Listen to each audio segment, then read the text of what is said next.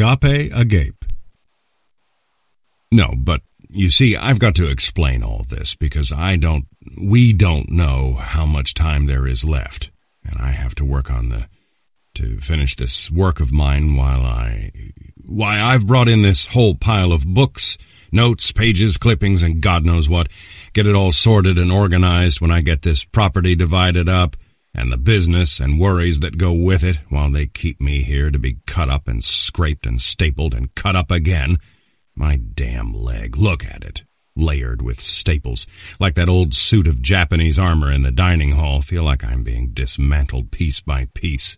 Houses, cottages, stables, orchards, and all the damn decisions and distractions.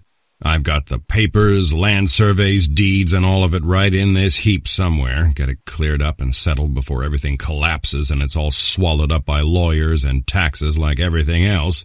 Because that's what it's about. That's what my work is about, the collapse of everything, of meaning, of language, of values, of art, disorder, and dislocation wherever you look.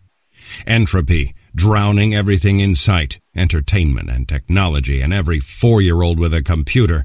Everybody his own artist. Where the whole thing came from, the binary system and the computer, where technology came from in the first place, you see? I can't even go into it. You see, that's what I have to go into before all my work is misunderstood and distorted and turned into a cartoon. Because it is a cartoon. Whole stupefied mob out there waiting to be entertained, turning the creative artist into a performer, into a celebrity like Byron, the man in the place of his work when probability came in and threw that whole safe, predictable Newtonian world into chaos, into disorder wherever you turn. Discontinuity, disparity, difference, discord, contradiction. That's what they're calling aporia. They took from the Greeks. The academics took the word from the Greeks for this swamp of ambiguity, paradox, perversity, opacity, obscurity, anarchy, the clock without the clockmaker, and the desperate comedy of Kierkegaard's insane night of belief, and even Pascal's famous wager in a world where everyone is so necessarily mad that not to be mad would amount to another form of madness, where the artist is today. The artist, the real artist, Plato warned us about. The threat to society, and the read Heisinger on Plato and music, and the artist as dangerous, and art as dangerous, and music in this mode and that mode, the Phrygian mode to quiet you down, and the tenor and bass Lydian to make you sad, and the soft and drinking harmonies, the Lydian and the Ionian, where the art, the artist having trouble breathing here, coming out of the anesthesia down in the recovery room, tried to raise my leg, and it suddenly jumped up by itself like the pain. Avoiding pain, that's what all this is about, isn't it? Seeking pleasure and avoiding pain, beyond the pleasure principle. My golden Siggy, his mother always called him, if Emerson was right, and we are what our mothers made us. Pleasure and pain I maintain to be the first perceptions of children, the first forms virtue and vice take for them. Not my golden Siggy, no. He lifted it from Plato's Laws Book 2, talking about his own high ethical standards. I subscribe to a high ideal, he tells Reverend Oscar Pfister, from which most of the human beings I have come across depart most lamentably. And then, just to make clear what little he's found that's good about these human beings, he tells Reverend Oscar Pfister, in my experience most of them are trash. Probably lost sight of their purposes. Never had any in the first place but pleasure. And along comes Bentham with pushpin is as good as poetry if the quantity of pleasure given is the same. See that word, quantity? The quantity of pleasure, not the quality, the whole point of it. And these digital machines come in, the all-or-none machine, Norbert Wiener called it, machine that counts brings in the binary system and the computer with it. So Wiener tells us about a brilliant American engineer who's gone out and bought an expensive player piano. Pushpin, or Pushkin, doesn't care a damn for the music, but he's fascinated by the complicated mechanism that produces it. That's what America was all about, what mechanization was all about, what democracy was all about. And the deification of democracy 100 years ago, all this technology at the service of entertaining Siggy's stupefied pleasure-seeking trash out there, playing the piano with its feet, where it all came from, isn't it? That all-or-none paper roll with holes in it, 40,000 player pianos built in 1909, almost 200,000 10 years later if ever the daughters of music were brought low. I mean, that's what I'm trying to explain. Dividing the properties 3 ways, 1 for each daughter, all settled ahead of time before the lawyers and taxes swallow it up in dislocation and disorder.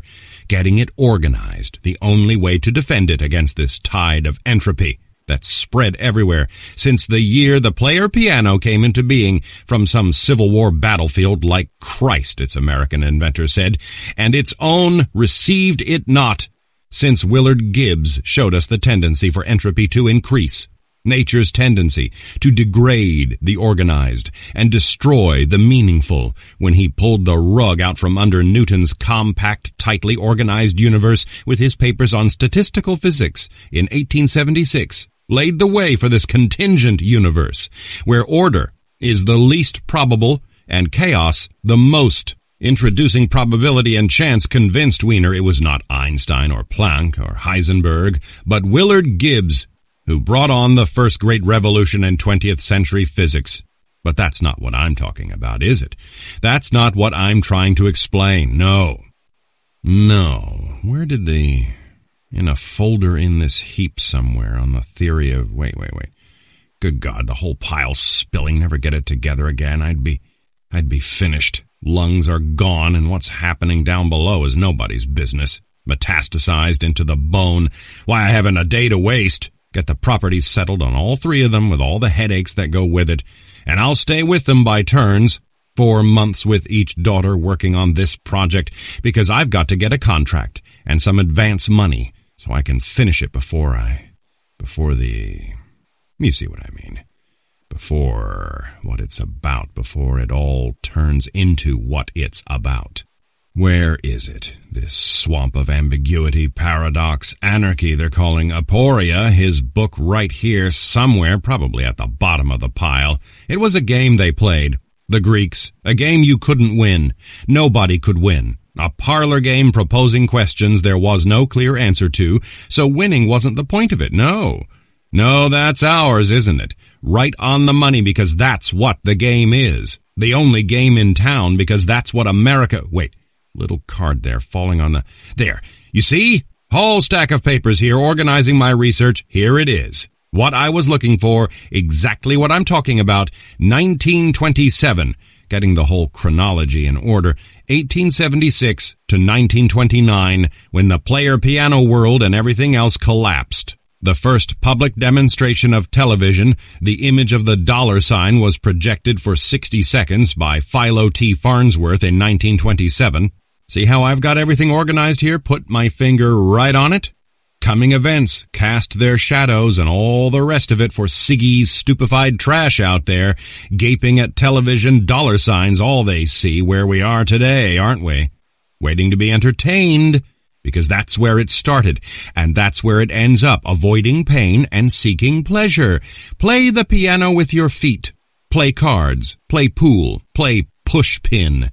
Here it is. Here's Huizinga talking about music and play. He quotes Plato, yes, here. That which has neither utility nor truth nor likeness, nor yet in its effects is harmful, can best be judged by the criterion of the charm that is in it, and by the pleasure it affords. Such pleasure, entailing as it does no appreciable good or ill, is play.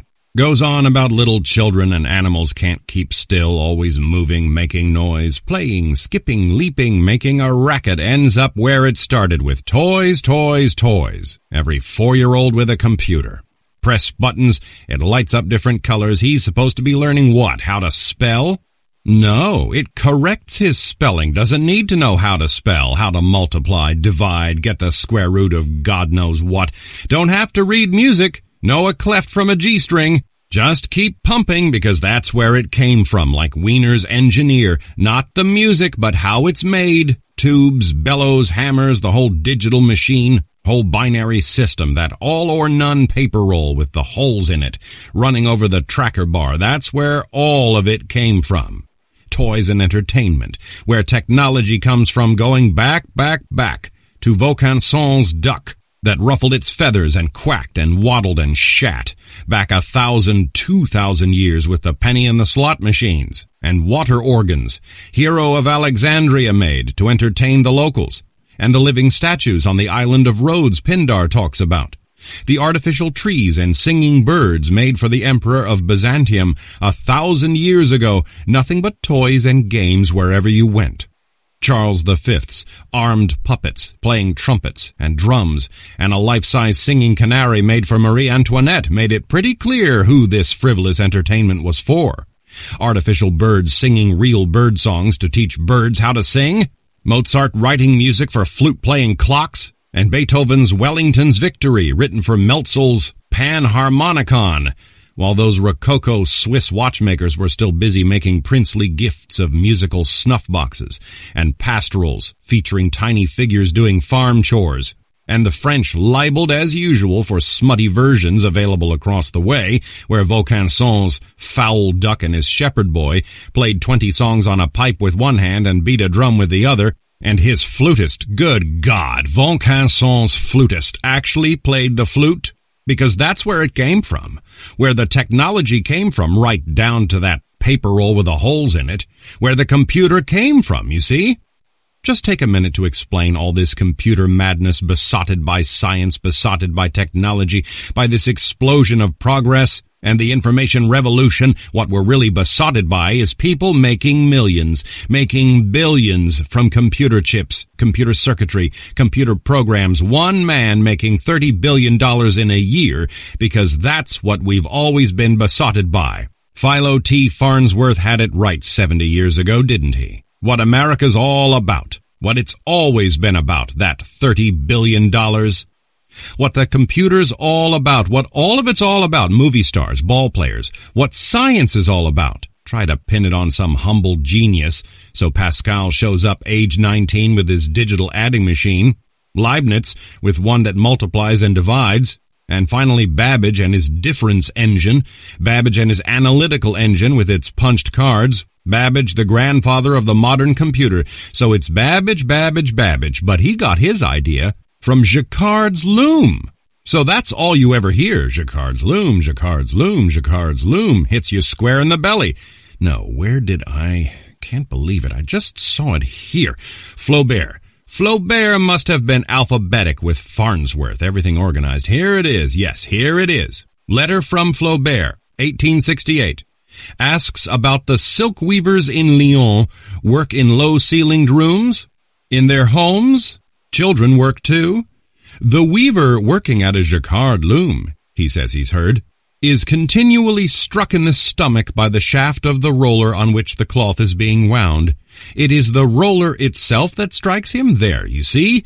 That was the factory Vaucanson had set up near Lyon that fell into disrepair, and Jacquard shows up later, picks up the pieces of Vaucanson's mechanical loom for figured silks, glues the pieces together, and we've got Jacquard's loom. But that's not what I'm talking about. No, it's the principle of the thing. 80 years before Babbage, it's the same principle Vaucanson used for his flutist. This drum pierced with holes and levers controlling its fingers and lip and tongue movements, the air supply driven through the lips against the edge of the holes in the flute. It was actually playing the notes selected by the holes in the drum.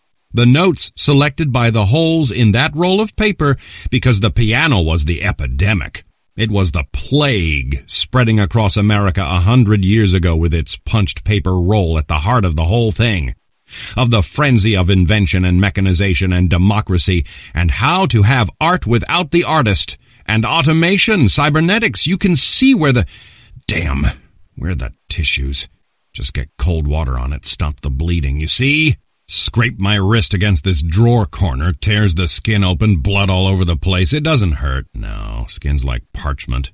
That's the prednisone, turns the skin into dry old parchment. Tear it open with a feather. That's the prednisone. Reach for a book, reach for anything, tear myself to pieces reaching for this book. Listen, you'll see what I mean.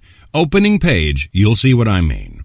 From March to December, he says, while I was having to take large quantities of prednisolone, same thing as prednisone, I assembled every possible book and article written by, you see what I mean, and visited every possible and impossible library, this whole pile of books and papers here, preparing myself with the most passionate seriousness for the task, which I had been dreading throughout the preceding winter, of writing, where am I here? Yes, a major work of impeccable scholarship. It had been my intention to devote the most careful study to all these books and articles, and only then, having studied them with all the thoroughness the subject deserved, to begin writing my work, which I believed would leave far behind it, and far beneath it, everything else, both published and unpublished. You see what this is all about? I had been planning it for 10 years, and had repeatedly failed to bring it to fruition. But of course you don't know. No, that's the whole point of it. It's my opening page. He's plagiarized my work right here in front of me before I've even written it. That's not the only one. That's not the only one either. He's done it before, or after, word for word, right in this heap somewhere. You could call plagiary a kind of entropy in there corrupting the creation. It's right in here somewhere. I can never find anything in this mess, never get it sorted out, never get it in any kind of order. But that's what it's all about in the first place, isn't it? Get things in order. That's half the battle. In fact, it is the battle. Organize what's essential and throw out the rest of it. That's the Phidias? For me, an image slumbers in the stone. Who's that? Nietzsche? Probability, chance, disorder, and breakdown. Here's that punched paper roll holding the damn, getting blood all over these pages of ads for what I just said, didn't I? Whole thing turns into a cartoon. An animated cartoon?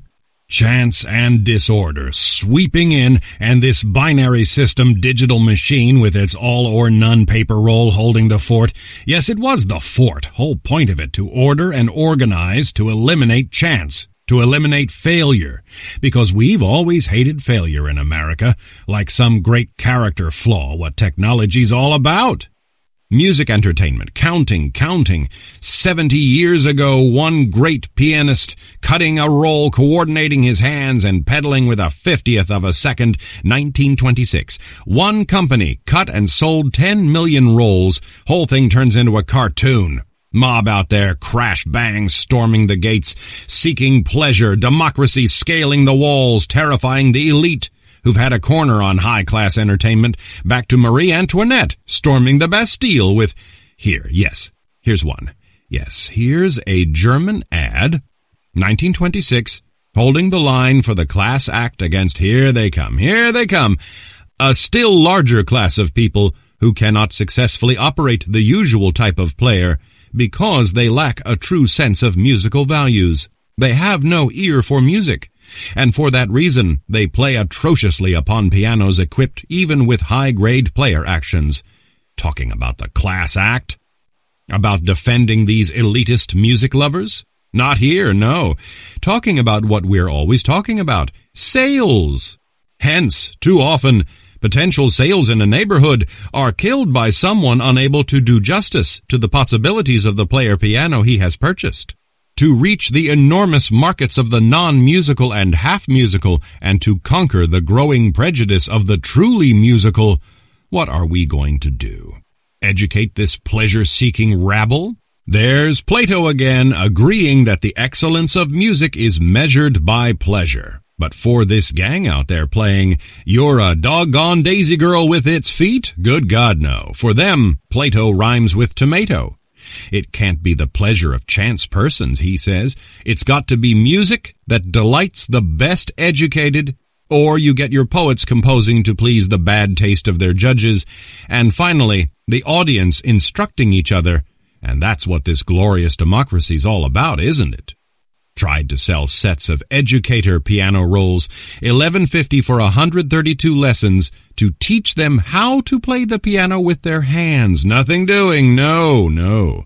Here's one. Here's what they wanted. You can play better by roll than many who play by hand. You see? And you can play all pieces while they can play but a few. And now even untrained persons can do it. Breaks your heart. The biggest thrill in music is playing it yourself. It's your own participation that rouses your emotions most. Whole thing breaks your heart. Here's another. Retains its artistic feel indefinitely. Goes back to the turn of the century before the player piano, when it was still the player piano. Big thing you wheeled up to the piano, same punched roll. It played on the keys with wooden fingers, tiny felt-tipped wooden fingers playing Scarlatti, Bach, Haydn, and old Handel. Unhappy Schubert speaks to them in the sweet tones of Rosamund. Beethoven, master of masters, thrills alike. Right on to Chopin bemoaning the fate of Poland and breathing the fiery valor of his countrymen in Polonaise. And here's Debussy and Grieg giving testimonials. Many of the artists will never play again, but their phantom hands will live forever. There, that's what it's about. No more wooden fingers, but phantom hands. What stands between you and the music of the masters? And then, if you were playing the Pilgrim's Chorus, how much would it mean to you to have the composer, Wagner himself, by your side? Good God! Great Wagner comes and, lifting them aloft above the clouds, transports them to the mighty halls of old Valhalla in Ride of Valkyries, or takes them to the cool green depths of classic Rhine in Nibelungenring, standing beside you? Be terrified. If you had any sense, you'd be terrified. No more wooden fingers. Here's the phantom hands at the keyboard here. If Beethoven could be heard by us today playing his sonatas, lucky he was deaf, he'd blood on the... Look at that. Arm right down to my hand. Veins look ready to burst. No more tiny felt-tipped wooden fingers. No. See what breaks your heart? Science has perfected absolute pianistic reproduction, read Trilby. End up with a physiologist named Johannes Müller, tried for a melody by blowing hair through a real human larynx, prepared with strings and weights for the muscle action, thought opera companies would buy them because opera stars' fees were getting so high like they are now, like all of it is now. What happened? What happened? Go back to that biggest thrill in music is your own participation. Where did it tip? Where did it go from participating, even in these cockeyed embraces with Beethoven and Wagner and Hoffmann and Grieg, and these ghostly hands on the... What took it from entertaining to being entertained? From this phantom entertainer to this bleary, stupefied pleasure-seeking? What breaks your heart? Discover your unsuspected talent. That's what breaks your heart. Losing that whole, the loss of a kind of innocence that crept in, drifting away of that romantic intoxication that was really quite ridiculous, but it was really quite wonderful. For the first time, music in homes, anyone's home, every member of the household may be a performer, this ad says, discovering his unsuspected talent with his feet, this romantic illusion of participating, playing Beethoven yourself that was being destroyed by the technology that had made it possible in the first place. The mechanization exploding everywhere, and the phantom hands, the Kannst du mich mit Genus betrügen? Yes, that. If I ever say to the moment, don't go. Verweile doch, du bist so schön. No match for the march of science that made it possible. Marches right on and leaves it in the dust. Pianos nobody can play, and millions of piano rolls left in the dust while their splendid phantom hands are pushed further from reach by the gramophone, and finally paralyzed by the radio teaching birds to sing bird songs. Oh God, oh God, oh God. Chi m'ha tolto a me stesso. That's Michelangelo. That's from my book. Ca me fussi più presso o più di mi potessi. That's in my book. Who has taken from me that self who could do more? And what is your book about, Mr. Joyce? It's not about something, madam. It is something, and goodbye to that hidden talent, those ghostly fingers hard as petrified wood. Look at mine. The all-or-none ranks of order in those dusty piano rolls become chips in gigantic computer systems, whose operators are at the mercy of the systems they've designed. Programmed stock trading and the market crashes. Shoot down a dot on the wrong part of the screen that was an airliner full of pleasure seekers fleeing pain, and this grand billion-byte technology, solving every conceivable problem, becomes the heart of the problem itself. Good God, it's all nuclear power going to change the world. Now what do we do with the nuclear waste? The waste. Tiny felt-tipped wooden fingers turned to stone. Look at mine. Keep my hands still here. A few spots. Veins like Caesar crossing the Apennines, didn't he? Blood splashed here and there. You'd never know. All look perfectly normal, don't I? Sound perfectly normal, don't I? Talking about what I was talking about, little hole in the memory sometimes. Cross out this hospital bed, see me sitting here on a white sofa, white armchair, books and papers in front of me. Getting old, your only refuge is your work. Can't see the bone scan, can't see the needle in the vein, drip, drip, God knows what, hour after hour. New treatment down below to strip the romantic veil off the naked animal's only function, to perpetuate the species, the race, the tribe, Down in the recovery room, leg jumps up by itself. Not mine, no. Don't dare stand up like horses. The legs go first, and darling, your dancing days are done. Like the book right here a minute ago. Like Heisinger's kangaroo. Just reading it, wasn't I? Can't see across the room. Everything's a blur. That's the prednisone, so they're testing the eyes. But I can read, can't I? Up close, read 10.8 point. But the standing up, just standing up, take 2 steps. I can't. It's not my leg. Jumping up, it's the kangaroo. It's the savage doing the magic ritual kangaroo dance. He is the kangaroo. One of them has become the other. He doesn't know words, doesn't know image and symbol, doesn't know belief from make-believe, Heisinger says.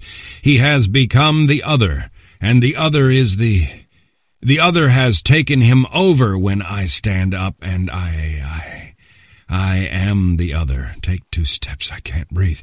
Can't stand. Can't speak. Can't walk across the...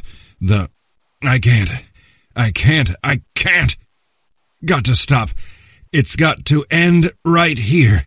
Can't breathe. The other can't speak. Can't cross the room. Can't breathe. Can't go on. And I am the other.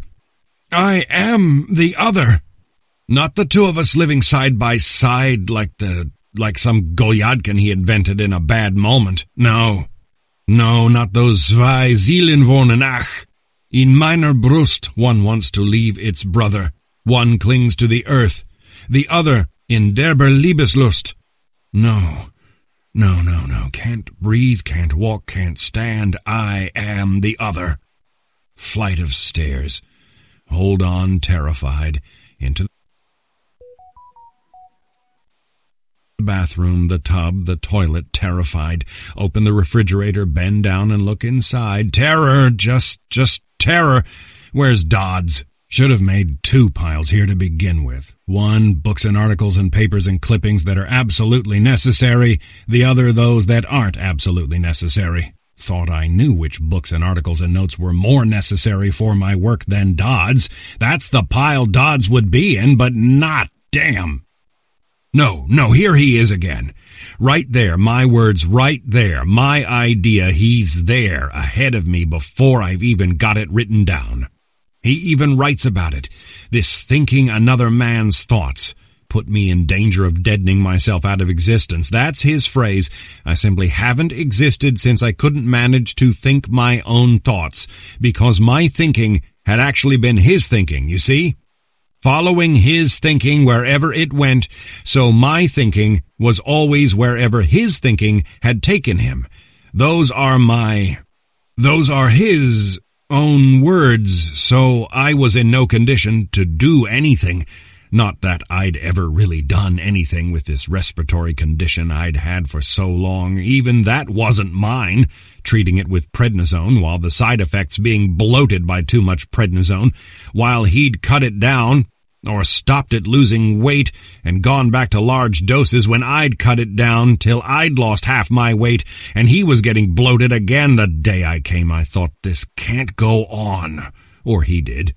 He thought, this can't go on, this stacks of books and papers to get away. To get away, I'd been in Corinth all those years before. When all this started, these books and notes and papers piled in front of me, I'd go back, pack it all up, and go back to Corinth. Get a fresh start where it all began. See myself running through the streets. Went to Sparta. Went to Pylos. See myself at some sidewalk cafe making a note, reading, all the time in the world, sitting here, reading. And here it is. Here he is, yes. Going back to Palma to work. Sees himself in Palma. Running through the streets. He can't even stand up and walk across the room. He's done it again. My idea, my life, my work, stolen it before I can get it down on paper. It's the... No, it's the... Not Palma, not Corinth, not even the... No, what's lost, what's gone, what's shouting in the streets is that youth when everything's possible. Good God, that's what's gone forever. Young, you're a child... Get sick, get well, get chicken pox, get mumps, get pneumonia, pull the shades, take your medicine, and get well. Get old, and there's your pneumonia waiting round the corner, the last best friend, where the... Damn! Bleeding again here. Spill this water, and that's the end. Notes, clippings, books in one sodden heap. Better to bleed to death if this is the only reason not to. This work of mine, trying to explain this other, it's not Golyadkin, no, it's not his doppelganger who's gone with his bed in the morning when Petrushka brings in tea and explains that his master is not at home, shouting, "You idiot, I'm your master, Petrushka." And the other one, Petrushka finally blurts out, "The other one left hours ago." It's not like that, this doppelganger of Golyadkin's. I've never even seen this plagiarist. Because I am the other one. It's exactly the opposite. I am the other. I just said that, didn't I? It's exactly the opposite. Sit here chatting like Seneca, cutting his veins in the bath. Minute I stand up, I am the other. We're not these Golyadkins. We're not doppelgangers. It's either or. It's all or none. It's this whole binary digitized pattern of holes punched in those millions of dusty piano rolls. Why, I've got to find Dodds in these piles somewhere here while I'm thinking clearly, you see? Talks about the detachable self that can be withdrawn from the body, some kind of religious community Pythagoras set up with the idea of lives to come, and these dangerous demons with lives and energies of their own, according to Homer, was it? That aren't really part of yourself since you can't control them, but they can force you to do things you wouldn't do otherwise. Before we get to the belly talkers you hear about from Aristophanes and Plato. They, good God, sitting here alone in a room like something washed up from the ocean, to have somebody, to have something to talk to. This second voice inside them they had conversations with and predicted the future in hoarse belly voices and names. Did they have names? Hello. Hello, Strabo? Call him Strabo. Hello? You there? Damn, talk to me. Tell me what the... You hear me? Maybe only speaks Greek. Song and dance man. Tum-tum-ti-tum, tum-tum-ti-hey. Predict the future for me then. Hear me? This surgery, I have to know. Foretell the future for me. Have this surgery or these chemicals doing the same thing put me out of business? Strip the romantic veil off the naked animals. Only, good God, what am I doing talking to this detachable self? Can't control it. It's not my fault. Makes you do things you wouldn't stop. Stop. Got to stop. And go back. Make a fresh start when I find what I was looking for in this mess. Point is the first thing. Point is to avoid stress. Get my breath and avoid stress. Newspapers tangled up in the sheets here. Reading the obituaries, there are people dying I've never even heard of. Haven't had a drink for 7 years. Problem with Plato. What are the soft and drinking harmonies? Softness, indolence, drunkenness are unbecoming, always giving you a rap across the knuckles, looking for moral improvement. The first thing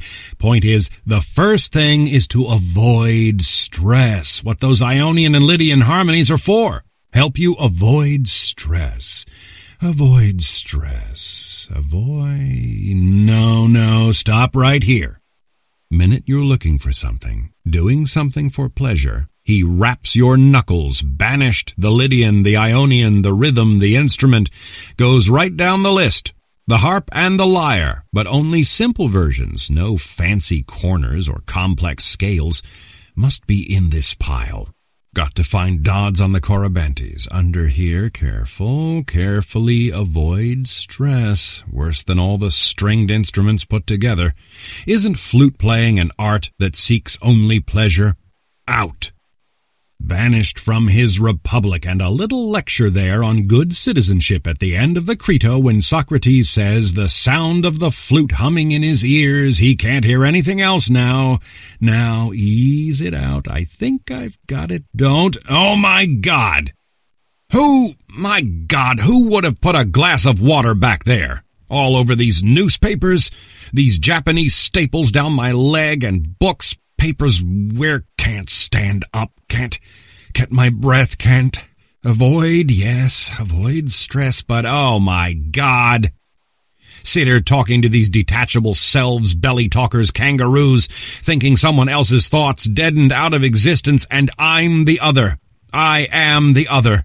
Sit here talking to automatons, the Turkish lady in 4 languages, Vaucanson's flute player, like Galen's patient, haunted by hallucinatory flutists he heard and saw day and night, and another one. Dodds mentions panics when a flute is played at a party, but that's not what Dodds calls an old Pythagorean catechism. Pleasure, it says. Pleasure is in all circumstances bad. For we came here to be punished, and we ought to be punished. It's all pictures the body as the soul's prison where the gods keep it locked up till it's purged of guilt. Purgatorio. Madness. It's all madness. Wanted to break out of this prison. Look at it. Look at me. Skin like tissue paper. Blotches that blossom. Daily blood spilled a week ago. And this damned armored leg. Lungs shot. And what's going on down below's nobody's business. Can't see across the room. The whole thing's wreckage, top to bottom. A prison like this one, break out of it like blowing out a candle. I can't. No, I can't. Purgatory. It's all purgatory, beginning to end. Catharsis, right from the start. Flutes and kettle drums. Orgiastic music, dancing people out of their minds, talk about treating anxiety states, talk about avoiding stress, about diagnosing madness in these corybantic rituals out there, banging away different tunes till they hit the one that belongs to the god who's possessing the patient. The only one in this pandemonium he responds to, finds which god's tormenting him, and pays him off. Sounds like the waterfront. Sounds like buying indulgences. Pick your saint. Intercedes with Mary. Intercedes with Jesus. Intercedes with God. Knows what's all this guilt. Original sin like a plague down the ages. One heresy after another mortifying the body. Wait around long enough and it will do it for you, pushpin or poetry. And here comes Mary Baker Eddy to say the whole thing's a mistake. An egregious, pullulating error, and here's your sample wet right down to my God. I can't see what's next, foretell the future, where every prospect pleases, and only mine is like a long corridor, doors opening off it, closing off it, fresh start. Go to one door, closes when I get to it, run to the next one, and no, here's my mail soaking wet. Never even opened it. Spread it out to dry with the... What's this? What in God's name is this doing here? Deeds to the properties, land surveys, title insurance, supposed to be in my safe. How did it get here mixed up with my notes, books, papers, what I came here to work on? My whole idea, wasn't it? Get down to work. Fresh start. Don't let other things interfere. Avoid stress. Doors closing. Settle in. Spread out like a prison, like a tomb where the bed's the catafalque. Made by God. The bedmaker in the last book of the Republic. Talk about avoiding stress. 3 kinds of beds. God made one of them, and if he'd made 2, a third one would have appeared behind them. The real bed, not a particular bed, that's the carpenter, and then the painter imitating what they've made, good enough to fool children or the simple-minded out there waiting to be entertained. You see, I've got to explain all this because we don't know how much time there is, and I have to work on to finish this work of mine while I get it all sorted and organized before everything collapses and it's all swallowed up by lawyers and taxes like everything else, because that's what it's about, the collapse of everything, I can't even go into it. You see, that's what I have to go into before all my ideas are stolen, before I get them written down, before my work is distorted, misunderstood, turned into a cartoon. And towel here in this mess somewhere, sheets cold and wet, dry my leg before I start to rust. Back of my hand, all these little crisscrosses, looks like broiled bluefish, but a little music. Music. That's really where it all starts and ends. Next time I see a human being, I'll ask for a little music here. Not just for pleasure, no. Look for those notes on Nietzsche's Apollinian measured beauty in this heap somewhere, but that's not what it's about, no. It's this detachable self or soul being tormented in Hades, or this guilt Empedocles gets from Pythagoras' school of recollection, training your memory to recollect sins and sufferings of your previous life. In his terrifying catechism, we came here to be punished, and we ought to be punished, because, good God, you find it wherever you look. The body as a prison, and there's the rabbinical student dying of love for a woman engaged to somebody else, so his spirit inhabits her body, slips in when she's asleep, and her body's unoccupied, and the rabbi comes in to exorcise this dybbuk, who may be having a grand time in there. This guilt, step in it wherever you go in this pile somewhere. What was I looking for? These pages on Tolstoy? No, I put those under here with this training your mind to recollect sins in a previous life to these cases today of recovered memory. Same thing, isn't it? Satanism and cannibalism and rape under the guidance of your psychotherapist. Abuse and abortions and alien abductions with the help of your church counselor. And these vivid fake memories of satanic cults where they practiced cannibalism and the poor woman is told to bring the meat in and they'll get it analyzed for human protein. But I mean, where did this Satan come from in the first place? Read them the script. The crazier the better when the angel bursts in on this madman banished to a cave in the Aegean, saying with the voice of a trumpet, "What thou seest write in a book," and goes on to dictate a scenario, breathing fire and earthquake, the stars falling, the sun turning black and the sea turning to blood, and that overwhelming vision of total insanity called the Revelation of St. John the Divine. Nearer to thee, dear God, nearer to thee.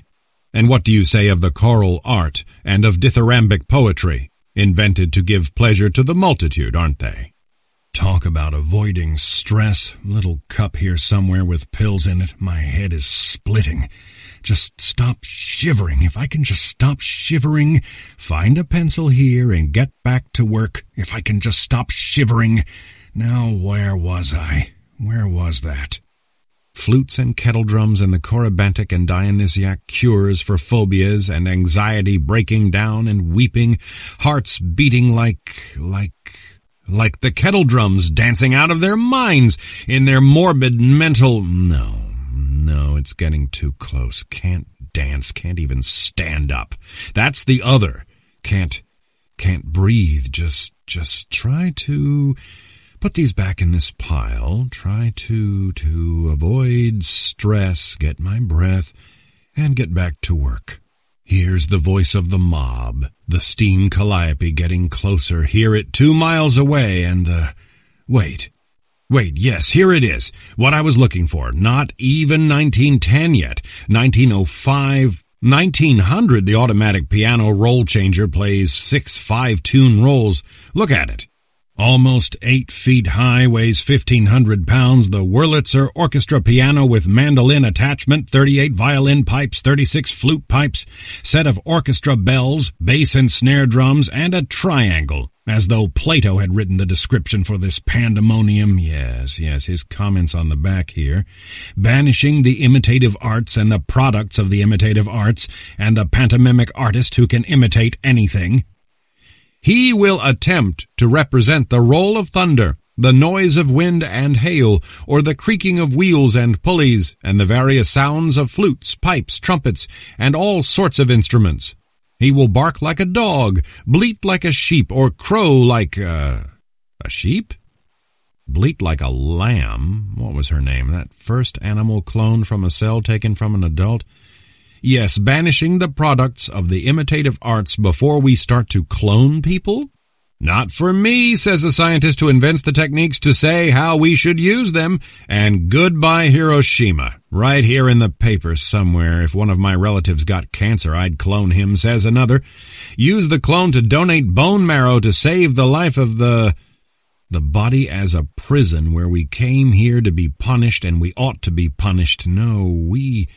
pantomimics who can imitate anything got to stop here. It's madness. It's all madness. Thank God I'm not living now. Get a fresh start in this pile where I put that diagram of this network of computers developing mutations that mimic natural selection and evolution. All looked two-dimensional, so if you looked at them sideways you couldn't see them at all. But that's... Get a fresh start. Avoid stress. Get back to this pile here. Yes. Music. Haven't even looked through yet, but good God, look. Look at this one.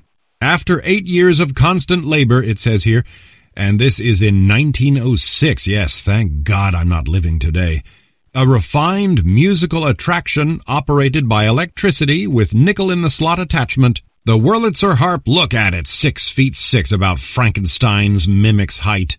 $750 with one perforated music roll. The harp is in full view, covered by glass, offering the opportunity, watching the fingers, almost human, pick the strings like those tiny felt-tipped wooden fingers, almost human, playing the lyre at festivals for pleasure.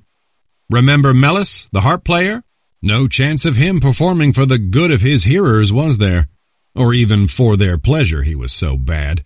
But harp playing was invented for the sake of pleasure, wasn't it? So finally all of it's banished but the shepherd's pipe in the country, and the lyre and the harp permitted in the city. Extra rolls, $7.50, and you can put in 6 nickels at once and get 6 tunes without getting to your feet again. Can't even feel my left one, numb from the knee down. If I can just stop shivering, top to bottom the whole thing's wreckage except the heart. Heart and arteries clean as whistles. Means the damn things will keep the prison going to enjoy every torment left. Bad heart could take you out suddenly, like Ambrose Bierce said. It beats old age, disease, and falling down the cellar steps. Find the pencil. I had a pencil. Get back to work's the only refuge, but where was I? Clones and products of the imitative arts. The pantomimics didn't know whether what they were cloning was good or bad. They wait. Get this wet blanket off me. Here's a pill. Prednisone, oxycodone. God knows what. Take it anyway. My head's splitting. Falls right into line, doesn't it? Collapse of authenticity, collapse of religion, collapse of values. What Heisinger called one of the most important phases in the history of civilization. And Walter Benjamin picks it up in his Art of the Age of Mechanical Reproduction in this heap somewhere. The authentic work of art is based in ritual, he says. And wait, Mr. Benjamin got to get in there. The romantic mid-18th century aesthetic pleasure in the worship of art was the privilege of the few. I was saying, Mr. Heisinger, that the authentic work of art had its base in ritual. and mass reproduction freed it from this parasitical dependence. Ah, quite so, Mr. Benjamin, quite so. Turn-of-the-century religion was losing its steam, and art came in as its substitute, would you say? Absolutely, Mr. Huizinga. And I'd add that this massive technical reproduction of works of art could be manipulated, changed the way the masses looked at art and manipulated them. Inadvertently, Mr. Benjamin, you might say that art now became public property, for the simply educated Mona Lisa and The Last Supper became calendar art to hang over the kitchen sink. Absolutely, Mr. Huizinga. Paul Valéry saw it coming. Visual and auditory images brought into homes from far away like water, gas, and electricity. And finally, God help us all, the television. Positively, Mr. Benjamin, with mechanization, advertising artworks made directly for a market, what America's all about. Always has been, Mr. Huizinga. Always has been, Mr. Benjamin. Everything becomes an item of commerce and the market names the price, and the price becomes the criterion for everything. Absolutely, Mr. Huizinga. Authenticity's wiped out when the uniqueness of every reality is overcome by the acceptance of its reproduction, so art is designed for its reproducibility. Give them the choice, Mr. Benjamin, and the mass will always choose the fake. Choose the fake, Mr. Huizinga. Authenticity's wiped out. It's wiped out, Mr. Benjamin. Wiped out, Mr. Huizinga. Choose the fake, Mr. Benjamin. Absolutely, Mr. Huizinga. Positively, Mr. Benjamin. Ow! Good God, a way to find a sharp pencil. Just sit. Still avoid stress. Stop singing. What? Anybody heard me, they'd think I was losing that I'd lost it. Yes, maybe I have, but I've got to get back to the products of the imitative arts and the pantomimics. All falls right into line. Bark like a dog, bleat like a little lamb. Who made thee? Dost thou know who made thee? Gave thee such a tender voice, making all the vales rejoice. Little lamb, who made thee? Dost thou know who made thee? Little lamb, I'll tell thee. Little lamb, I'll tell thee. Dr. Wilmot made thee. Dr. Ian Wilmot cloned thee outside Edinburgh, Scotland. A product of the imitative arts that Plato banished. Find a piece of paper, got to get this down, you see?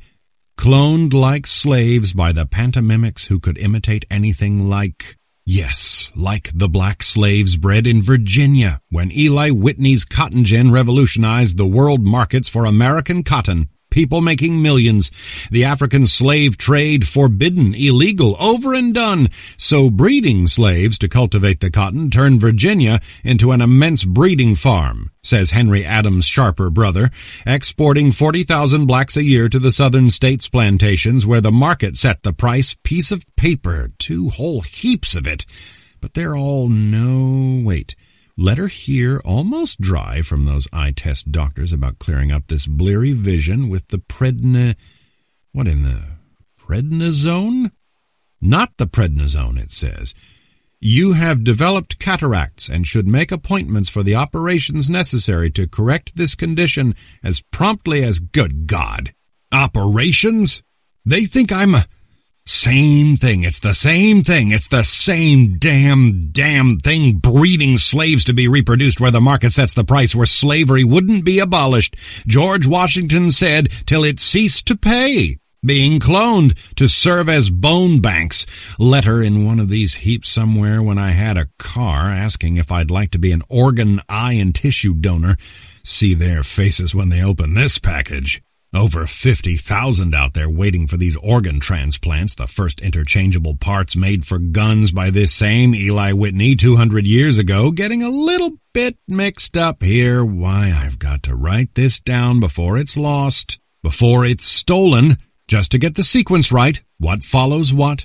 Post hoc ergo, this game you can't win because that's not why you play it. Trying to cultivate this whole swamp of chaos and chance, of paradox and perversity to wipe out the whole idea of cause and effect and get my breath before I lose these belly talkers and detached selves bred and cloned to be reproduced, because that's the heart of it. Where the individual is lost, the unique is lost, where authenticity is lost. Not just authenticity, but the whole concept of authenticity. That love for the beautiful creation before it's created. That It was Chesterton, wasn't it? That natural merging of created life in this creation in love that transcends it. A celebration of the love that created it, they called agape. That love feast in the early church, yes, that's what's lost. What you don't find in these products of the imitative arts that are made for reproduction on a grand scale. Got to find some paper, piece of blank paper. I finally got the pencil now. Now, chance to straighten something out. Here's Friedrich's book. Where's the other one? Getting them mixed up. I can mark the pages and find who said what. Find Glenn Gould. Can't do better than Friedrich's biography. It's stunning. A marvelous writer, journalist, and a prodigy. A piano prodigy himself. Thousands of notes, but which one? Spent 6 weeks making notes and sketches about Glenn that could be either one of them. Finally decided they got in the way of what he was writing, so he destroyed them all. But that sounds like Wertheimer destroying his thousands of notes before he hanged himself. Be the best or not at all. That's Horowitz. A lot of malice and envy for Horowitz. Could be both of them. Either of them, either book. But why? Envy for Horowitz's brilliance? Or for his applause because Gould said he detested appearing before an audience and detested their applause, didn't he? Because it's easy to let the piano become your enemy, because it symbolizes the terror of the performance.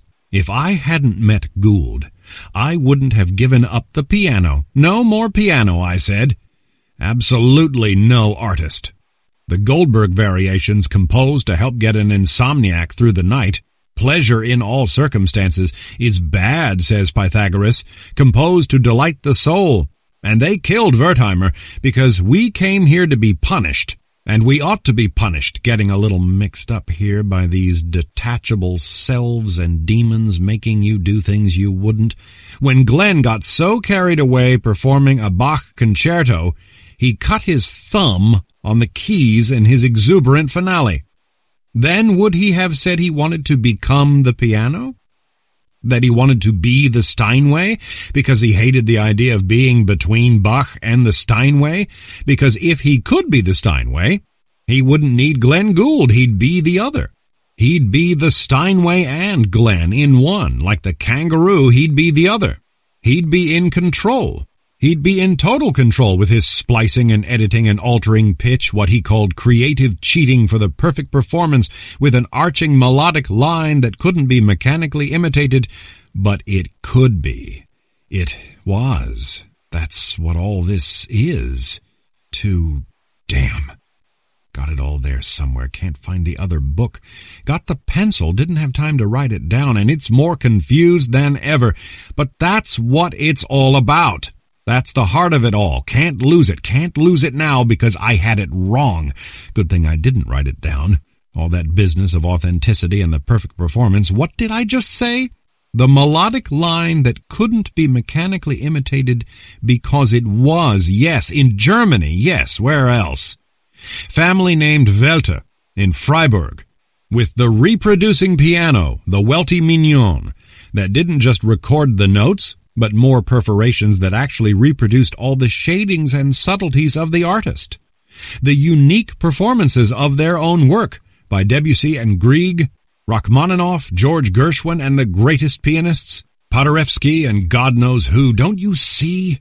These welty duo art pianolas, Ampico all over the place. What they'd done was to make the transient permanent.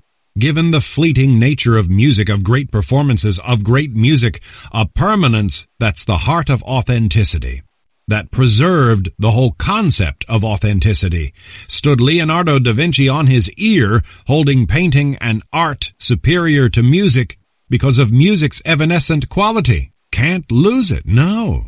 Don't have to write it down. I can't forget it. It's beautiful, simple and beautiful, like discovering space is curved. Good God, just the sheer simplicity of it, where Occam's razor looked on beauty bare. Got to write it down before it gets lost, before it gets stolen, before I have a chance to write it down like everything else. Because if Gould hated the idea of being between Bach and the Steinway, if he could be the Steinway, he wouldn't need Glenn Gould. When Welter's reproducing apparatus put Debussy into the piano, then you wouldn't need Debussy. You wouldn't need Grieg, you wouldn't need Gershwin or Paderewski, or any of them, because you'd have their authenticity, and the whole concept of authenticity preserved, the music itself, and the fleeting performance brought together forever, given permanence. That's the heart of authenticity, like there must be some law of physics for this, or maybe I've discovered one. No more piano. Absolutely no artist. No more so-called legendary performances. Oh, my grandmother heard Paganini. Absolutely fabulous. They said he was in league with the devil. Yes, one of these dangerous demons with lives and energies of their own you can't control that can force you to do things you wouldn't do otherwise. Or Gottschalk, Louis Moreau Gottschalk, a brilliant, stunning pianist, Chopin said he was. So did Liszt, so did Berlioz. That's the performer we'll never hear. But the composer, the music he wrote, it's so bad, honky-tonk and bouncy what he'd done. Listen, just like my plagiarist writing my ideas before I had them, he wrote music for the worst nickel-in-the-slot player piano 50 years before the player was invented. Pushpin or poetry, it's the quantity of pleasure in these enormous markets of the non-musical and the half-musical, these chance persons with no true sense of musical values because they don't hear. They simply have no ear for music. They don't know pianissimo from sforzando, diminuendos from crescendos, and those elegant gradations that distinguish the performance of one artist from another on these reproducing piano rolls went for $10, $15 for the Welty Mignon. They couldn't dream of paying for these unique subtleties they simply couldn't hear, as though their ears were closed against the racket of American industrial strife. Everywhere, like my left ear was closed from grinding my teeth at night from stress. Yes, avoid stress. Good God, to go through that again. Maybe I still do. Maybe I still grind my teeth at night. No way to know because I'm asleep. Nobody to hear me. Maybe it's closed now and I don't even know it because there's nothing to hear if I... No, wait. If I hold that glass against it and tap it with the... Where is the pencil? Just stop shivering. Get this wet sheet over the... Move my legs so numb I don't even know where it is. Good God, to go through that again with the hockey mouth guard, 12 seconds in boiling water, 2 seconds in cold, put it in your mouth to mold. It doesn't really matter if my left ear is closed. Though, does it? If there's nothing to hear anyhow, get my mind off it. Avoid stress. Just get my mind back on what it was on. Turn of the century mob coming in from southern Europe meant that collective poor Roman Catholic audience from the pantomimics products of the imitative arts, produced to be reproduced, just like themselves were the priests, the pandomimic, and the gap gets wider. Just look back at the great 1890 census that Hollerith put together. Now there's the beginning. There was the beginning of Keysort, and punched cards and IBM and NCR and the whole driven world we've inherited from some rinky-dink piano roll, widening the gap when Aeolian finally got into the reproducing piano act with their duo art pianola piano right before the war. They'd put one into a Steinway for the pleasure of Plato's best-educated elite and the unique great artist whose use of the sostenuto and soft pedals and his tempo phrasing and attack they pretended they could hear, giving demonstrations and testimonials for Welty and Aeolian and Ampico and Angelus and Apollo, because these things ran $4,000 or $5,000 even before they started the wood carving on the case like Tom Mix in the manner of the Spanish Renaissance to match his house, or the gilded garlands and decorations on the old ivory enamel case for the juvenile movie star Jackie Coogan, or Rudolph Valentino's Angelus. They're all here. I just saw it. Where's the list? Royalty right down the line. Yes, Dowager Empress of China, letter here from Prince Ching, gets the jump on them all with her Apollo piano player back in 1906. Goes right on to something I wrote in the margin. What's the last 1/8 inch 51/100,000th sec? This my writing? Must be. Shaky, uncertain, like every wrong decision I've ever made. Never made any other kind. Never came through for anybody. Why I end up here with a hopeless project like this one, conversations with these detachable selves and belly talkers, get back to the slurred letters in DGHT, can't even read it. Shows character. That's what's at the heart of the whole thing. Lack of character. See right here, where money, my ideas of money, my whole view of money has warped my entire life, and the stress, yes.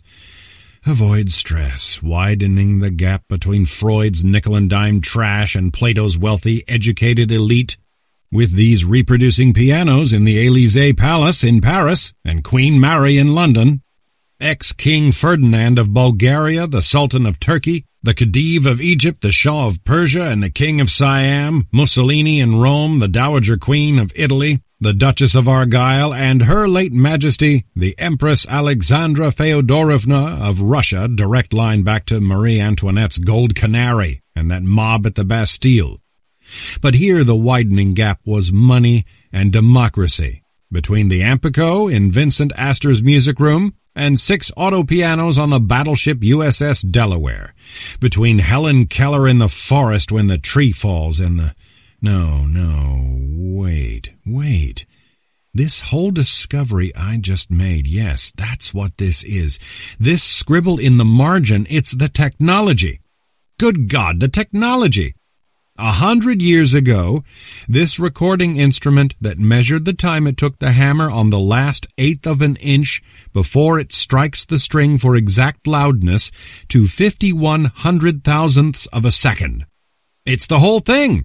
It's the proof of the whole thing, of my whole idea, my whole thesis, entertainment, the parent of technology. I could write and publish a paper separate from this big project. Combine this with authenticity preserved in the music itself and the fleeting performance by its finest interpreter or the composer himself like Grieg playing his dreadful wedding march. Piece of paper here somewhere. Get it all written down before somebody steals it. Of course, if I write it down, that's almost an invitation to steal it. Mail all over the place here, drying out, just something to write on, because this is the heart of it, right back to the start, you see? Back to Vaucanson's flutist, gives us Jacquard's loom, back to pleasure, that's bad in all circumstances, and Pythagoras's terrible catechism. Sit here, wet as a hen. Suddenly see the underside of my arm royal purple, didn't even have to bang it. Must have just pressed my weight on it. Gotta get my breath, avoid stress, just get my mind back on the pantomimics and clones and mechanization of everything in sight, entertainment and the binary system and all or none computer where its technology came from in the first place. Don't really give one damn for it, for any of it. Like this dangerous demon you can't control, not really part of you, but can force you to do things you... Head splitting, grinding my teeth. If anybody heard me, they'd think I was that I've lost it. Yes, maybe I have. Why, I've got to get back to things you can weigh and count and measure, the technology. Good God, yes, the technology. 100 years ago, measuring the time it took the hammer on the last 1/8 of an inch of tape down to 51/100,000ths of a second. Not for some great breakthrough in medical science, no. Not for advanced weapons design or for aerodynamics, no. For entertainment, for pleasure in its highest form, for music to entertain Plato's educated elite, widening the gap, yes, between Heisinger's 18th century, when aesthetic pleasure in the worship of art was the privilege of the few, and this democracy of every man his own artist where we are today, this democracy of Plato's chance persons, and having art without the artist because he's a threat, because the creative artist has to be a threat, so he's swamped by the performer, by the pantomimic, by the imitative, who is not a threat. See it right here in Jung. Yes, from the depths of his Swiss hypocrisy. He's an inveterate Democrat, he says, but nature is aristocratic, that it's elitist, and so is he. Quod licet Jovi, he quotes, non licet bovi. Draws the line right there, doesn't he? An unpleasant but eternal truth, he called it. What's so damned unpleasant about that? Eternal truth. That's what it's all about, isn't it? The poet, the artist, set apart from the common herd by some inner illumination that Plato thought was... Because that's not even Plato. No, it's Dodds, damn it. Where's Dodds? Had it right here, didn't I? I know I brought it. Brought some Flaubert, some Nietzsche, Huysmans, Heidegger, some Tolstoy, even brought Friedrich and the physics of baseball, but didn't I bring it? Because it was Democritus, right there in Dodds, it was Democritus saying the finest poems were composed with inspiration and a holy breath. I remember that phrase, inspiration and the holy breath that sets us apart from reason and above reason, some inner revelation, some inner ecstasy, even some abnormal mental state why they're out to eliminate us, why they'd say I'm afraid of the death of the elite because it means the death of me. Of course, I can't really blame them. I've been wrong about everything in my life. It's all been fraud and fiction. Let everybody down except my daughters, maybe. I can still rescue them. Not their fault, is it? Fact that I'm forgotten, that I'm left on the shelf with the dead white guys in the academic curriculum, that my prizes are forgotten because today everybody's giving prizes for that supine herd out there, waiting to be entertained. Try to educate them. Did they buy those educator piano rolls, teach them to play with their hands? No. Went right on discovering their unsuspected talent, playing with their feet. Here's Flaubert, yes. The entire dream of democracy, he says, is to raise the proletariat to the level of bourgeois stupidity. You want the essence of elitism, there he was. His idea of art that the artist must no more appear in his work than God does in nature, that the artist must manage to make posterity believe that he never existed. Good God! The rate things change, a generation lasts about 4 days. What posterity? Everywhere present and nowhere visible leads him right into the embrace of the death of the author, whose intentions have no connection with the meaning of the text, which is indeterminate anyway. A multidimensional space where the modern scripter is born with this detachable self, this second voice inside, predicting the future in its hoarse belly voice. Strabo, you hear me? Strip the romantic veil off the naked animal's only purpose, perpetuating the species, the race, the tribe, the family. For everybody else, sex is for pleasure, like the flute, pushpin, or poetry, the most intense pleasure of which man is capable, says my golden Siggy. Seek pleasure, avoid not a clue what they're being used for, even that they're being used, till the roof falls in. Doctors, lawyers, abortions, adulteries, thimble theater, learned nothing, forgotten nothing, go right back and do it all again. My one impulse is to work and forget, says Tolstoy. But forget what? There's nothing to forget. And then, here's the scrap. I shall write no more fiction. He's about 30. People are weeping, dying, marrying, and I should sit down and write books telling how she loved him? It's shameful. And where else? Yes, here. Reading bad books helps me to detect my own faults more than good ones. Good books reduce me to despair. Maybe where the idea for this whole absurd project of mine here came from, this fear of failure. The technology the artist created being used to eliminate him and the piano, the player piano and its offspring, the computer barricades against this fear of chance, of probability, of indeterminacy that's so American, this fear, this stigma of failure, which separates the crowd from the elite. When Flaubert writes to George Sand, I believe that the crowd, the mass, the herd will always be detestable. Nothing is important save a small group of minds, ever the same, which pass on the torch. Try to sit up straight here, stop shivering, and dry out. Mind's clear as a bell, everything falling right into place. Get it all down before the belly talkers come back, with the death of the author. The artist's solitary enterprise with the individual reader, Hawthorne talked about, horrified at success with the public taste. With the crowd meant you must have sold out. Send the author of The Marble Faun out on a book tour?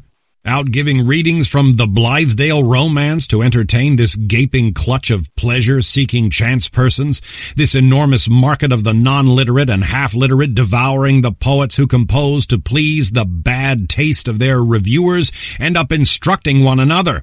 what this glorious democracy in the arts is all about, isn't it? Get up there and perform with what Hawthorne called that damned mob of scribbling women, even Poe with his mechanized genius for forcing order on chaos, scorning the public and thirsting for fame. And Melville, good God, Melville, begins Moby Dick, wants everybody to read it, finishes daring them to, has to borrow money to write it because Harper's won't give him in advance, they publish it, and he still owes them $145.83, never forget that figure.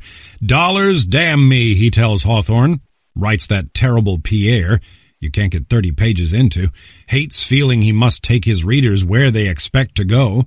Talk about elitism, about setting yourself apart from the common herd beyond reason, above reason, on the shelf with the dead white guys, ends up in the custom house at $4 a day, reduced to a non-person, to herd anonymity, humiliated, castrated, eliminated as a threat. That's what it's all about. That's what I have to explain. Of course, you can't really explain anything to anybody. That's why all we hear are explanations of these explanations. Get right back to Wiener. With his more complicated the message, the more chance for error, so stay with the June moon cliché on the 50-cent piano roll.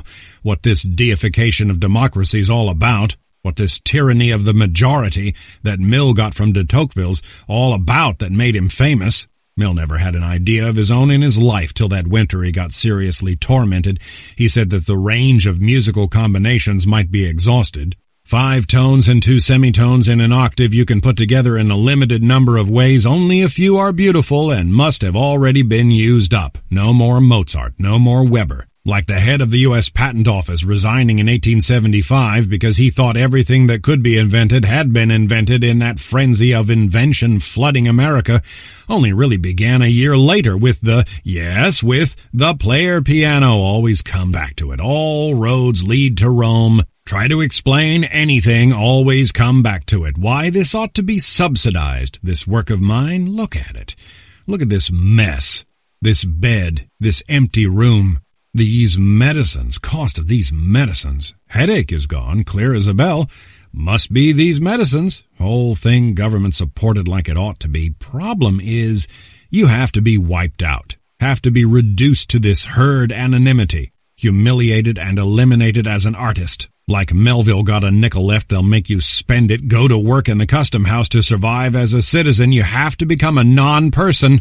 Own 1 square foot of property means you're still self-sufficient because your property's who you are. That's what America, that's what the West is all about.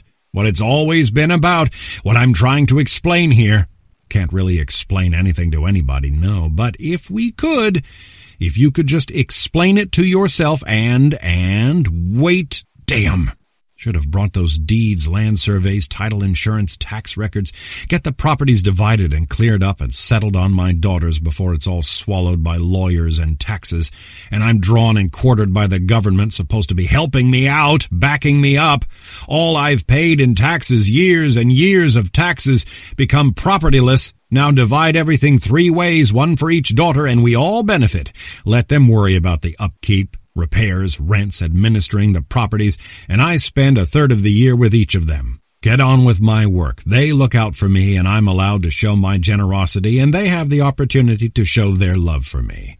Give them my money, now give them all my cash securities. God knows what they'd pay taxes on it. And I'd have to wait 32 months for the government to come through. But they'd probably just pay the taxes, make sure they get the money now, and we're all left out in the cold.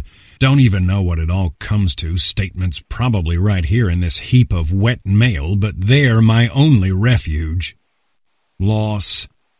Loss. All just loss wherever you look.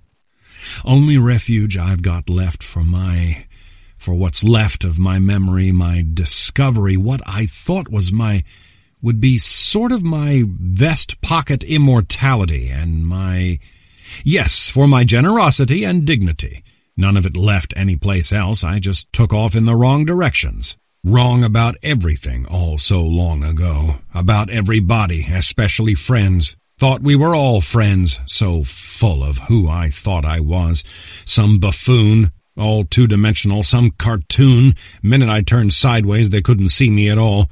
left on the shelf, forgotten work, forgotten my prizes, forgotten when a prize still meant something. Now everybody out there giving prizes to each other, not even for winners. No, we're all just props for the ones who give the prizes. Pantomimics, imitation, entertainment for this supine, half-literate and non-literate crowd out there have to be read to. It's all good God. Why did we learn to read in the first place? You read to 3-year-olds. Get up and give a reading, give a performance, none of that fierce authenticity of Hawthorne between the writer and the reader, between the reader and the page, what it's all about.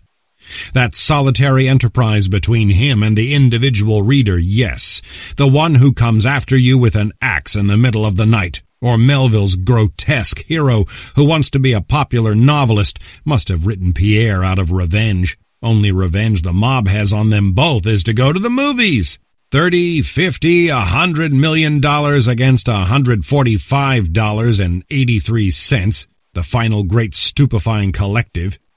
No more illusion of taking part, of discovering your unsuspected talent when the biggest thrill in music was playing it yourself. Your own participation that roused your emotions most. No. The ultimate collective, the herd numbed and silenced, agape at blood, sex, and guns, blowing each other to pieces.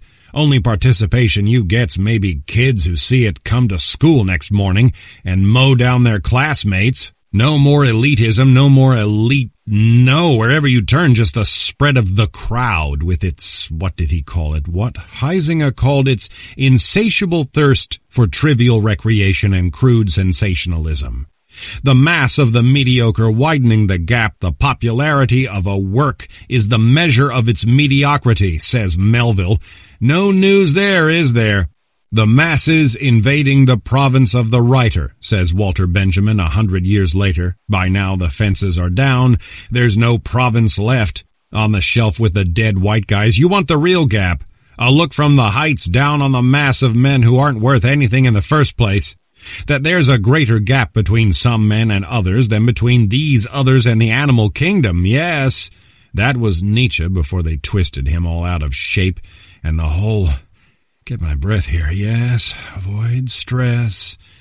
Try to get my leg here. Makes him sound like what little my golden Siggy found any good about those human beings, telling Reverend Oscar Pfister in his experience most of them are trash, coming one way, and Tolstoy the other with his duty to these scraps. Just had them, these scraps of Tolstoy under the... Wait, been looking for this, yes. That shot of mitoxantrone side effects may cause shortness of breath, lower back pain, swelling feet, and lower legs. Good God! From whom all blessings flow, but which ones? No discoloration at the site here where the needle went into the vein. Unusual bruising or bleeding. What do they call unusual? Other arms already purple, this one blossoming like a flower garden. Red eyes, yellow eyes, whites of the eyes turn blue. No way to see them any more than hearing grinding my teeth if there's nothing to hear. Blood on the... No, it's not the blood on the shirt. Here, it's the shirt. Yes, doesn't look like my shirt was a broadcloth Egyptian cotton broadcloth. This looks like a coarse muslin, no collar on it either, is there? Can't see clearly. No mirror on the wall over there. A long time ago when we rented this place to an actress one summer, and that purple velour chair there in the corner with the long tear down the cushion where her dog, she had a German Shepherd dog, where it tore a streak down the cushion. Too good a story to have it repaired, but I'm not seeing too well. Get a little disoriented sometimes, but this room is... When we rented out the whole place here that year, but it's not the change, no, but how fast the changes come now. Not even the weeks, the years, but how many different lives you've lived. First step, that counts, yes. I always took the wrong one, like being 5, 10, 20 different people. Wouldn't know each other if they met in the street, wouldn't even say hello, you see? No, it doesn't matter, does it? Because you don't believe me, so it doesn't really matter. Lies and falsehood wherever you look. Why, I brought along Huismans with his party waited on by these stunning naked black women and his symphony of liqueurs, his symphony of flowers, and the flowers that look fake, that everything is fake, like the room, like a ship with mechanical fish, and that marvelous description of 2 new locomotives as women, the deliberate cultivation of the fake and the false in this French novel more than a century ago. A rebours, in 1884, even then an elitist gloss on a culture whose literature and art are being ruined by greed and the embrace of the mob, the epiphany, the embodiment of mediocrity and everything repellent about it even then, and the source of this rot even then, yes, America. No news there, is there? Lies and falsehood bursting from the mob's mistrust of the elite wherever you looked.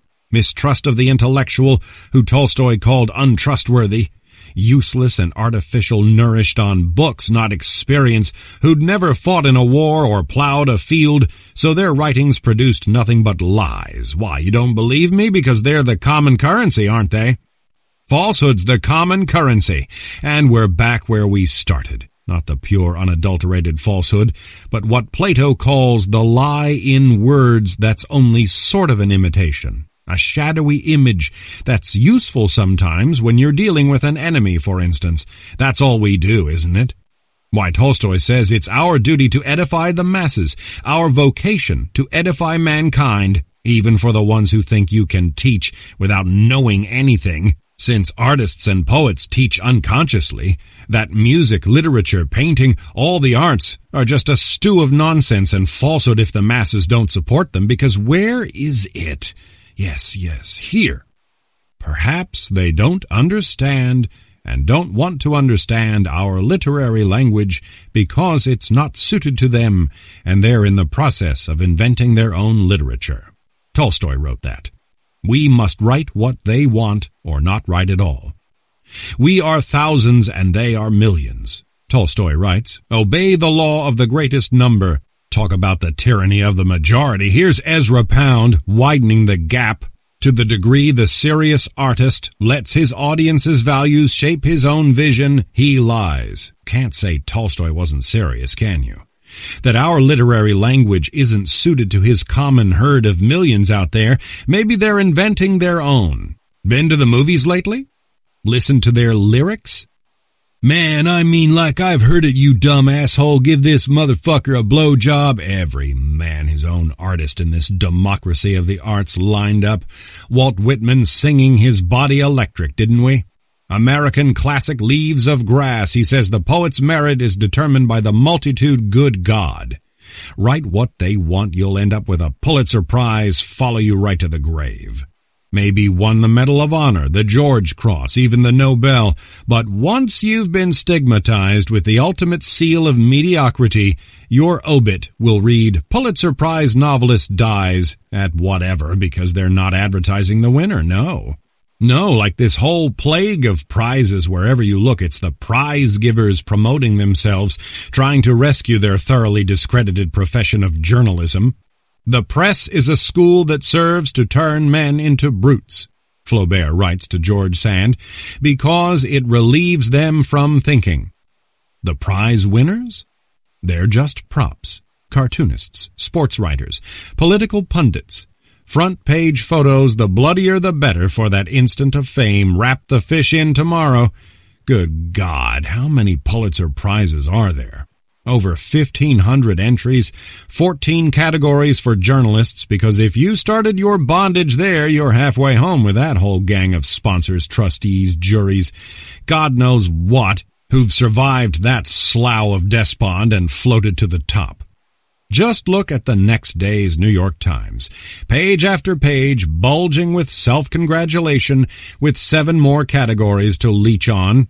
Music, what they call drama, and, of course, books, where the Gray Lady finally got it both ways, with their journalist who reviews books, like the misty-eyed ingenue, but destroys women writers and, just for fairness, crosses the gender line for an occasional assassination.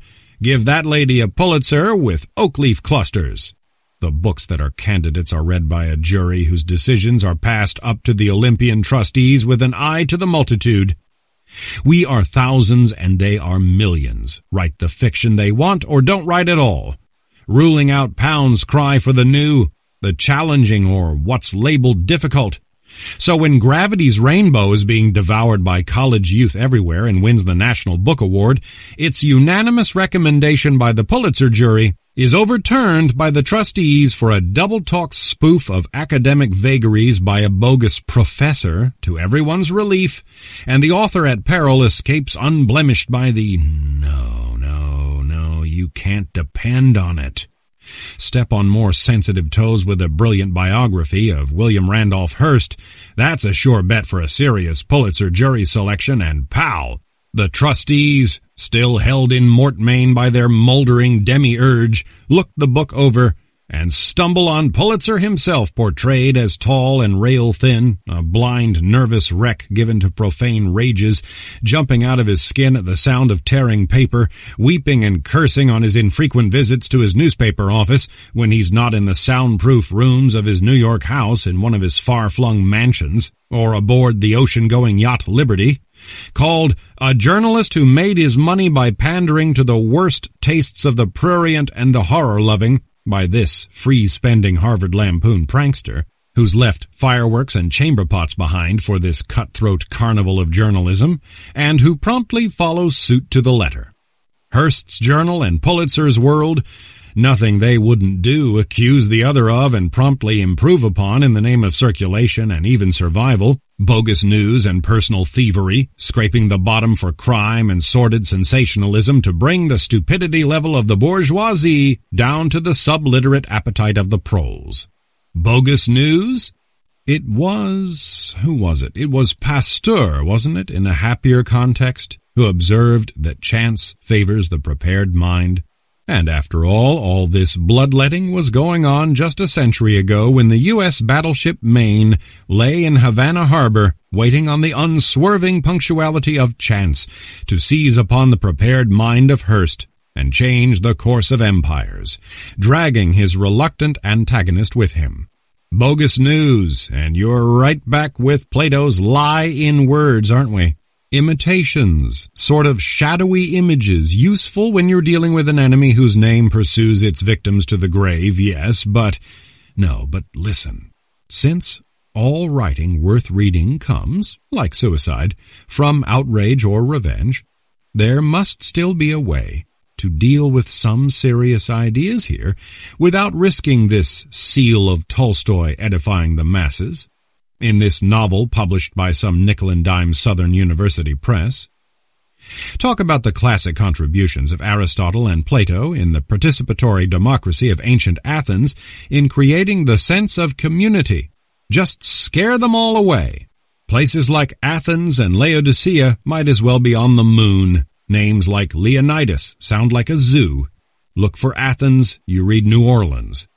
Hide the great ideas someplace, disguise them, mask them, and let them break out with a life of their own.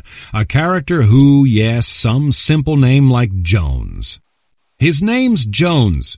Dark glasses spewing cigarette smoke, answering an ad for a job as a porter in a honky-tonk nightclub.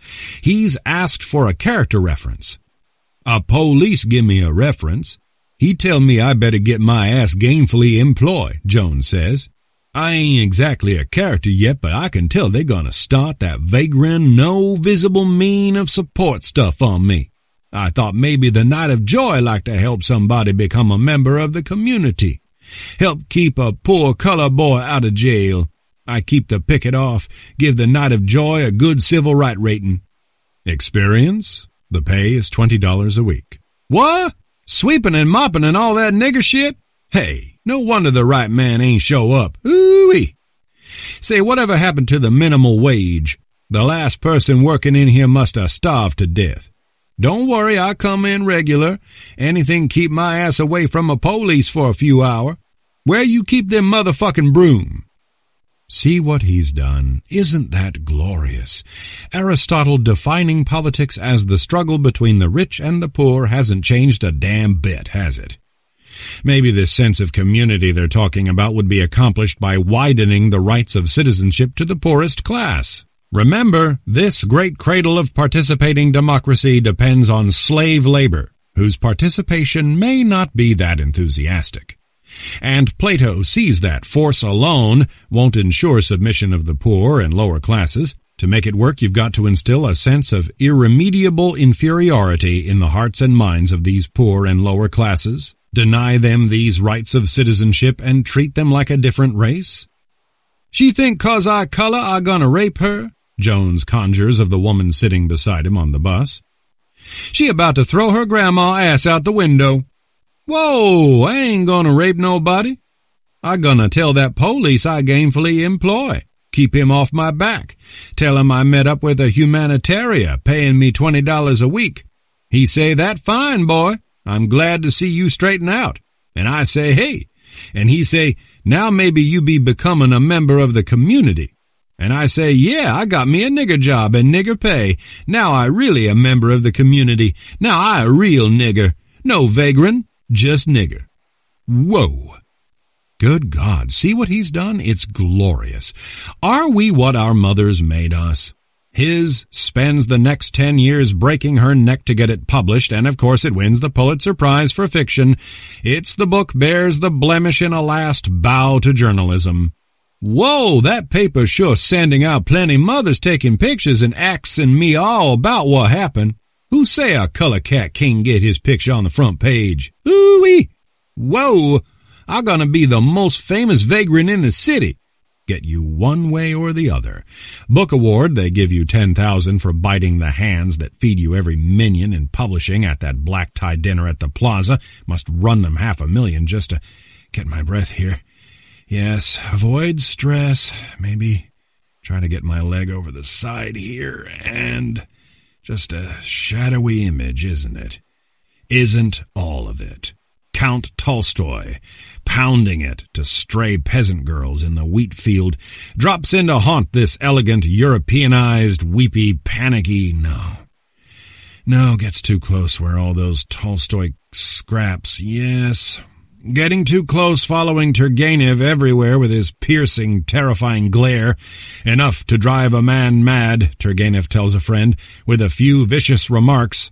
And he's in tears again, can't understand this ridiculous affection for a wretched title of nobility. He's, you see, can't, gets too close being tormented like this. By some monstrous, some detachable self, some dangerous demon not really part of you since you can't control it, but can force you to do things you can't let you get away from him, follows Turgenev home like a dog, can't. Getting a little confused here, getting my dates mixed up, doesn't matter, no. When Tolstoy was still much younger doesn't really matter because you don't believe me anyway, just the shadowy image, the imitation gets home, shattered, getting shaky, getting my breath here, get my leg over the side, staples are dry. Just to get the blood running, get my pencil, get the mail still wet. Yes, he gets the mail. Letter from Flaubert says he just wants to be around long enough to dump a few more buckets of merde on the heads of his countrymen. End of an elite, end of an era of a whole leg down there, numb and heavy as a foot, numb and heavy as a club foot. Or do they just look numb and heavy? Publishes Childe Harold. He's famous, a great hero, great romantic hero, scandals, money, horrors, forced to sell his estate, get out of England. But why Greece? Maybe just a metaphor, but who's the metaphor? Byron for Greece fighting for freedom from the Turks, or Greece for him fighting for a fresh start. Get rid of the fiction or be the fiction because he hated the idea of being between them. If he could be the fiction, he wouldn't need Byron. Strip the romantic veil off the naked animal's only purpose being used to perpetuate the race, sex with girls, sex with boys. Not for pleasure, no, out of sheer despair. Sell the estate, go back to Greece, make a fresh start because this place was a fiction when I bought it. Put in that break front over there. Window frames rotting, replace them with casements. Sell the whole thing because this other I bought it for was a fiction kangaroo, and all the rest of it. I can't tell if I'm shivering or just have the shakes. Try to get up right here. My leg to avoid stress. Yes, don't try to stand up. If I fell, I'd never get up again. Pack it all up and get back to Corinth, running through the streets, sitting at that cafe table, reading what was that? That was youth. Yes, was that? Was youth a fiction? No sweet sauces, no fancy Sicilian cooking, no Athenian sweets, no girlfriend. Allowed to have a Corinthian girlfriend? Certainly not. Pleasure deprives man of the use of his faculties. Any greater pleasure than sensual love? No, nor a matter. True love is beauty and order, so no intemperance or madness allowed near our true loving couple. All of it fictions, falsehoods, lies, people weeping, dying, marrying, and I should sit down and write books telling how she loved him, says Tolstoy. It's shameful. The ultimate fiction, the maddest of them all, yes, the most tyrannous because they believe it, kill for it, die for it. Only you has to be the most absurd, the most overwhelming fiction because of the enormity of what it has to conceal till it's too late, yes. These illusions, this fiction of love, true love, mad love, strip it all away and lay things bare. Get that towel. I'm sweating. Even Wagner preaching love, but he punishes all of them. Siegmund and Sieglinde, Siegfried and Brunhilde, burns them up for giving in. From all the foreplay, Heisinger calls it just play, just imitation, over to the real thing. The true lie, good God. Ever see Montecavallo up there filling the stage?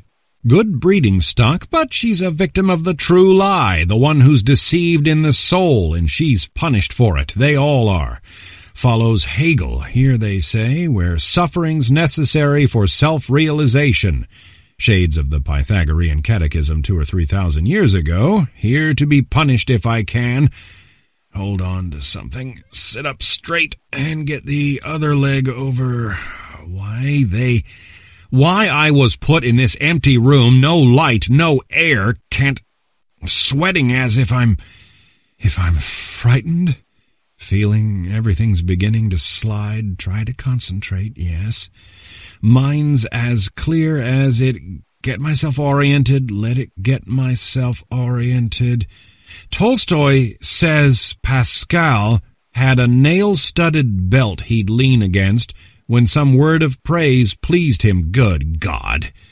His powers are weakening, he says. His profession is dreadful.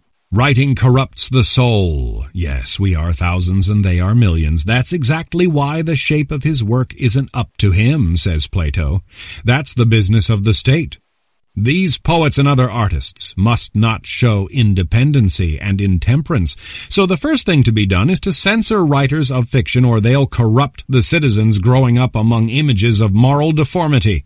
Because youth can't tell the difference between allegory and what's literal, even in the great storytellers. So it's that or be banished. Show only the image of the good or be banished, because it's no. Do you believe it? Because, no, got to stop. It's all coming to pieces like the belly talker talking to the belly talker, because there's no difference now between allegory and what's literal. Let lyric verse in there, and pleasure and pain rule the state. The soul can't be filled with variety and difference and dissimilarity, and we're back in this swamp of paradox, perversity, ambiguity, aporia, back where we started. Listen. This is the heart of it, the heart of the whole thing. Banishing poetry and banishing the poet, the greatest of them all because he is the greatest. Banishing Homer for telling lies, for telling bad lies because of the power of Homer's art to charm, to seduce you with the honeyed muse of epic verse and lyric verse, to nourish emotions and passions in men instead of restraint. Of law and reason, what we've been arguing from the start, isn't it? These lies and fictions of the... Getting a little confused. Get my legs straight, steady myself against the... Careful. Good God, this heap goes, I'd go with it. Never get up again, just slowly. Yes, that's the danger. This honeyed muse painting inferior views of truth, even her sister arts of imitation stacking the deck. He'll let her back in. Let our sweet friend back in if she'll prove her right to exist in his orderly state. Be pleasant and useful to humanity. It's all getting things backward. Get my arm behind the... Careful. Backed myself into a corner here, stripping the naked animal clean among images of moral deformity. What was that about musical training about the piano? The phantom hands, not what I remember, no.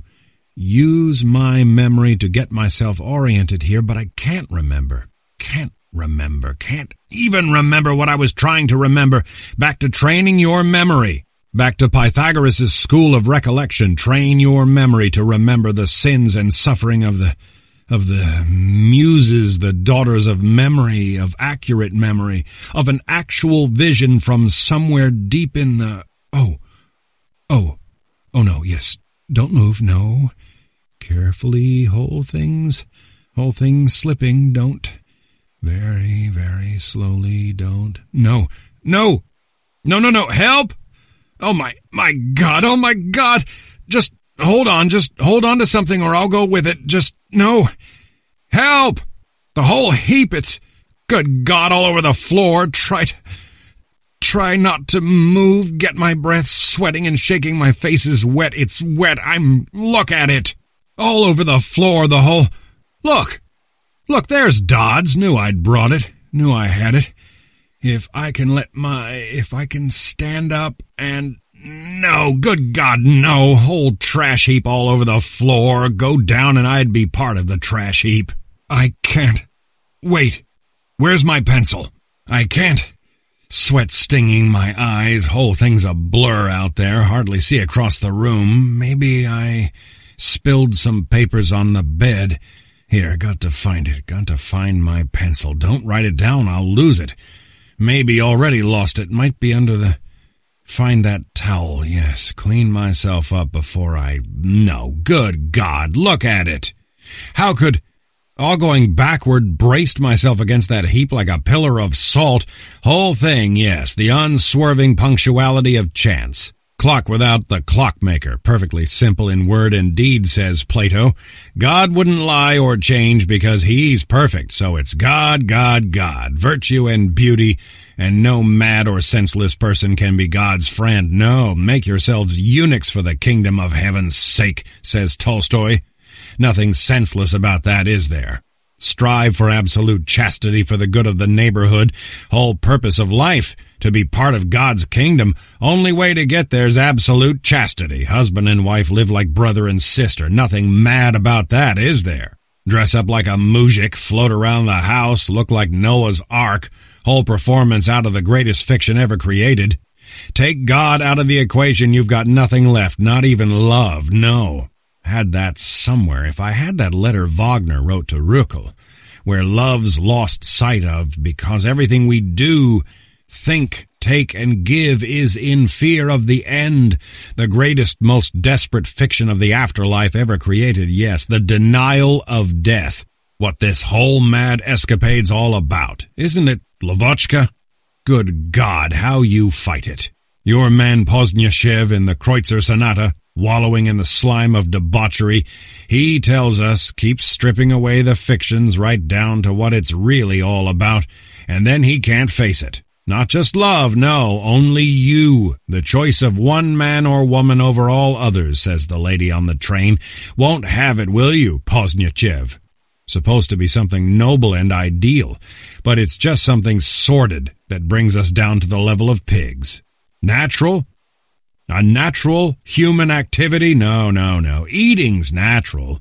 Something you enjoy, but this is unnatural and loathsome. Honeymoon's shameful and tedious. Nothing sacred for us about marriage, nothing to it but copulation. Couple of months you've learned to hate the sight of each other, ready to poison her or shoot yourself. Good God, man, when you felt the blade go into her, didn't what it's really all about stare you in the face? Some nonsense there about mankind following some ideal. That's the fiction, isn't it? What Plato's poets and honeyed muse are all about. You strip it clean, stop short, and run because you really know, don't you? Not like pigs and rabbits reproducing themselves as fast as they can, but you hold it at arm's length. Even say animals seem to know their offspring means survival of the species, while you wonder if life has a purpose. And that's it, isn't it? That you're being used. That you're being used by nature simply to perpetuate the family line, the social tribe, the white race, the species, just like your pigs and rabbits. And that's what you resent, what you hate, what you go through hell for. And she knew it too, didn't she? Knew what her body was for, like animals know, yes, and she knew you thought you owned her body. Why, you're terrified by a woman bearing down on you in a ball gown because you know those bare arms and shoulders, you know those breasts aren't just playthings she's offering to you, posing as an instrument of pleasure. But bigger the better, there's gallons. There's the promise of gallons of survival of the species, like a huge brood mare. Pleasure, yes, it's beautifully done. Jealousy and the whole unreasonable, the whole madness when what was his name? The violinist, Trukachev, God knows what, shows up nice looking with a, yes, I remember this, with a well-developed posterior. Like a woman, yes, like Hottentots, they tell you, with a talent, they tell you, for music. And we're off for music, yes, for music, the cause of it all. Him and your wife bound together by music, the most refined form of sensual lust, you call it? The cause of most of the adulteries in your class of society? A fearful thing, but what is it? That description you put in somewhere, Postnychev, it's lovely that music carries you off into another state of being that's not your own, of feeling things you don't really feel, of understanding things you don't really understand, of being able to do things you aren't really able to do. It's everything we've been talking about from the start. Discover your unsuspected talent. You can play better by roll than many who play by hand. The biggest thrill in music is playing it yourself. Even untrained persons can do it. It's your participation that rouses your emotions most. These phantom hands, this detachable self, Homer's dangerous demon with its own life and energy you can't control, force you to do things you wouldn't otherwise. Everything Plato wants to banish. Scrape away every fiction, get down to the truth, to the naked animal. Banish them, yes, banish the Lydian mode and the Ionian and the flute above all. The flute, worse than all the strings together, invented for nothing but pleasure. And Homer? Banish Homer, and all of the poets and painters and sculptors whose love poems and naked Venuses celebrate women as instruments of pleasure. Take that first movement of the Kreutzer Sonata, the presto, you say. Can we allow it to be played in a drawing room full of women in low-cut dresses? Good God, Postnychev, and we're back where we started, where pleasure in all circumstances is bad, we're here to be punished, and we ought to be punished. So you've killed your wife, and her Hottentot suitor with musical tastes escapes under the piano. Is all this simply an outburst of the passions and emotions Plato wants to save us from, censoring, practically banishing the arts? Or is it a stew of disease and impairment, madness and suicide that produces the artist? Keats consumptive and Beethoven deaf, Dostoevsky epileptic, Byron's foot and Homer's blindness, if he existed at all, Baudelaire and Schiller and enough madness and suicide to please God himself, Schumann and Kleist suicides, Hölderlin insane, and the most agonizing of them all, of course, yes, sitting there empty-eyed in a white gown on exhibit for his loathsome sister's tea-time guests. Wasn't that she'd betrayed the man, the artist, sold him out? No, that's to be expected. He's expendable. Just the vehicle or the husk of it for the work. That's what she betrayed. That's our immortality, and that's what she corrupted. Worse than murder, Postnychev. Worse than murder, you can ask your master, Postnychev, and take comfort, yes, of all people. Tolstoy, of all artists, of all suicides, Monkey's Lechovka would agree. She's just been widowed by a blazing anti-Semite suicide herself, and here's dear brother fresh out of the madhouse and long out of the spell of his most famous friend he believed to be Germany's greatest creative genius. Good God, Pozniachev. If you were playing the Pilgrim's Chorus, how much would it mean to you to have the composer Richard Wagner himself by your side? Great Wagner comes and, lifting them aloft above the clouds, transports them to the mighty halls of old Valhalla in Ride of Valkyries, taking this poisonous, anti-Semitic little woman with him. No more wooden fingers, no, but phantom hands. She seizes the rights to all her stupefied brother's work, published and unpublished, unfinished ideas, notes and letters, even letters to his mother she alters and forges addressed to herself, and comes out with a completely corrupted, pasted-together jumble called The Will to Power as his final work, the blonde beast and ruthlessly distorted Superman orchestrating the blackest period in German history, you see? His immortality, that's what she corrupted. His glorious vision in his early book, The Birth of Tragedy, where Apollo's classic Greek power to create measured and harmonious beauty is endlessly assailed by the drunken frenzy of Dionysus threatening to smash everything. The sheer tension, the energy, the tinge of madness, the supernatural powers that emerge from disease that Plato mentions, and the primitive idea that crazy people speak in divine languages, and above all, yes, above all, the catharsis of abandoned music and dance. We've talked about that, haven't we? Should have looked into that yourself, Pozniachev. Should have tried it. Should have learned the tango, Pozniachev. The most elegant, merciless, disciplined abandon never would have killed her. Learned the tango, you never would have killed her. And if I had, I wouldn't be here now. Listen, where's my clothes? Can you help me? Ought to go out and get some fresh air, get out of this dim, suffocating, airless, lightless little... No, wait, not yet, no. These demons of Homer's and Golyadkin's doppelganger, who's gone with his bed in the morning when Petrushka brings in tea and explains that his master's not at home, shouting, "You idiot, Petrushka! I'm your master!" Can't get away, each one of them haunting the other, hounding the other, following him everywhere with his piercing, terrifying glare, and a few vicious remarks, enough to drive a man mad. Moves in with him, moves out to some dirty little hotel room like this one, but follows him home like a dog. Finally simply has to end it, simply has to get rid of the other. He wasn't mine, was he? He was my fiction, wasn't he? Not easy, no, but it's got to be done. My creation, wasn't it? Like Lavochka thinking your thoughts so you can have them? Lie back here and see things falling into place, like reading the tarot. No reason that betrayal can't be positive, is there? Beautiful little innocent climbs into my lap, fell on my neck with kisses, while we put together this fiction of appearing as the non-person my joy. My honeyed muse, my sometime daughter, scraping it away now for the real non-person here, because there's finally no getting around it, is there? Because what I've been dreading, what I've feared, what got me here in the first place, no surgery, no, but this hormonal chemical, God knows what treatment has put me out of business, out of being a threat. Yes, maybe I never was. Maybe I never was. That was the great betrayal, wasn't it? Where it all started, and everywhere the ceremony of innocence was drowned. Listen, can you pull a shade over there? The sun's getting in my eyes.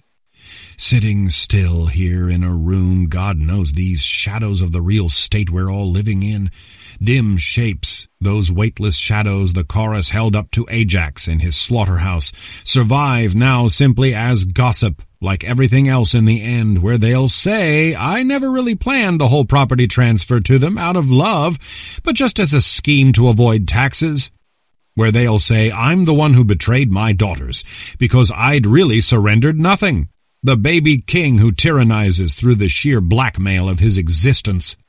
That I betrayed them and you and everyone, yes, the artist as confidence man, that I betrayed even myself from the fear of trying to carry the unforgiving burden of the real artist, to try to hide the failure of everything I'd promised there left stranded, like some maiden aunt's Torschluss panic, at being left unmarried on the shelf. Art and entertainment and technology, of authenticity and the true story of its philosopher corrupted by his sister as gossip of the most sinister sort, of love as the ultimate fiction, and music the most refined form of Lavochka's sensual lust, building up like the pressure of steam that would burst the boiler if the safety valve of sex didn't release it, he tells us, in that frenzied metaphor of mechanization reaching everywhere, of art without the artist as a threat, and the end of him at the twist of a knife. But it wasn't that crude, no. No, it doesn't really matter, because that's what gossip does. Isn't that what gossip is? Dawn breaking on the handsome face of mortal youth. Verweile doch, du bist so schön, the goddess asking immortality for him, like her immortal own. But the legs have crumbled, pursued by age as punishment for pleasure, and all of it fading into that bed of shades, those imitations and shadowy images of gossip where there is no present moment, but only the next one, being devoured in the immense maw of the past, where immortality finds its home at last, where the voice has dwindled to the dry scratch of a grasshopper, and the legs are gone. They're just not there, and it all comes down in a heap. Good God, look at them! Blood dried on the sheets and those damn rusting staples. Don't know whether I'm shivering or shaking from the... Try to find one dry corner down there. Try to sit up and get one leg down where it's something down there. Just get my arm so I can reach the whole sodden mess. Look at that. Mel-O-D music rolls, Mel-O-Art, QRS campaign against filth in popular songs. They sold 1 million rolls in 1926. Sell more player rolls, sell more player pianos, sell more ukuleles and banjos, more. God, it was all so America. It was the crowd, not the dry scratch of the grasshopper, but the herd. It was the little people making merry like grasshoppers in spots of sunlight, hardly thinking, just perpetuating the species, weren't they? Foolishly reduplicating folly in 30-year periods. They eat and they laugh, too. Groan against elitism, against Flaubert in retreat. I believe that the crowd, the mass, the herd will always be detestable, he writes to George Sand. Remember? When he's written his niece preparing his Paris flat before his death. I ask to be liberated from my enemy, the piano, and from another enemy, which hits me on the forehead, the stupid hanging lamp in the dining room. And weeks later, de Maupassant to Turgenev. Flaubert apoplexy. No hope, where nothing survives of importance, save a small group of minds ever the same, which pass on the torch. No more piano, I said. Absolutely no artist. By now, electricity is spreading its blessings everywhere, from refinements on the reproducing piano with the... Where, in Germany? No, that was my invention, wasn't it? Wrote it down, yes, and somebody stole it? The reproducing piano is made possible by an electric motor attached to the pump, providing constant and predetermined air pressure. While back at home here, the electric player with a magnet for each key appears, the nickel in the slot making the electrical contact, pounding out its mechanical note. Missing some in bad weather, but still in the vanguard, other public entertainment, a murderer named Kemmler provides material for the first electrocution at Auburn Prison. Progress! Great God, wherever you'd look, says Reverend Newell Dwight Hillis. For the first time, government, invention, art, industry, and religion have served all the people rather than the patrician classes. Wait a minute. No, not so fast, Reverend. Elitists staging a rearguard action here. Steinway brings Paderewski over here, and Knabe opens Carnegie Hall with Tchaikovsky live. Piano makers and European patrons supporting music and the arts as diversions for Plato's patricians, and disdaining American artists as rubes who disdain them as foreign laborers. Whole thing coming to pieces here, just to get it over with, but with what? Over with what? Prepositions make all the trouble, but you can't really explain anything to anybody why I've got to explain all this, because we don't know how much time's left to finish this work of mine before it's distorted and turned into a cartoon, because it is a cartoon for that herd out there, the crowd, the mass waiting to be entertained. Turn the creative artist into a performer because they are the hallucination, you see? The whole thing's turned upside down. The kittens are bit, and the houses are built without walls, you see? Used to be the reality was the stone Dr. Johnson kicked, and Dr. Johnson himself, and hallucinations took place in the head, in the mind. Now everything out there is the hallucination, and the mind where the work is done is the only reality, because the work is the only refuge from this torn, wet-smelling hallucination of the body. Looks like some map all fingered and latticed. See right through it, where the Great Lakes with that biggest one hanging down, like some immense, weak, malformed invertebrate, fit only to be whipped. So if reality is the work, when it goes wrong, all that's waiting out there is the sweat, the blood, and... Problem, where's the blood coming from? Not bleeding anywhere, but I keep finding fresh blood on the... Not even on the collar. No, under the collar? Like a vampire? Nothing mystical about all this. It's not some half-baked Buddhist nirvana where all is illusion. Good God, no. Because the rage is there at the heart of it. The sheer energy, the sheer tension, the tinge of madness where the work gets done. The only reality, the only refuge from the vast hallucination. That's everything out there. And that you're all part of out there, where everything equals everything else. 10, 100, 1,000 years ago, it's all one, where immortality becomes gossip. 1890, Van Gogh shoots himself in a wheat field. Rimbaud's gone the next year, and so is Melville, and to even things out, Whitman a year later. Rudolf Diesel invents the internal combustion engine. Eastman Kodak is founded in his mother's kitchen, tainted by gossip over just where he got the idea for flexible film. And Thomas Edison celebrates entertainment and art and the ascendancy of the crowd, the herd, with the patent on the kinetoscope, you see? Carnegie, the working man's friend, locks him out and goes fishing in Scotland to avoid the death and carnage at Homestead, so it's Frick who gets stabbed. Pushpin or Pushkin long since killed in a duel, and it's all one. Everything out there, it's all this grand hallucination, where Count Tolstoy is stalking Turgenev, following him everywhere with his piercing, frightening glare enough to drive a man mad with vicious remarks. Turgenev tells a friend, and he's weeping again, remember? Being haunted by this other we've been talking about. The Kreutzer Sonata's been banned here. Why? Because Beethoven's German? But it's not the World War when Wagner's music was banned here, no.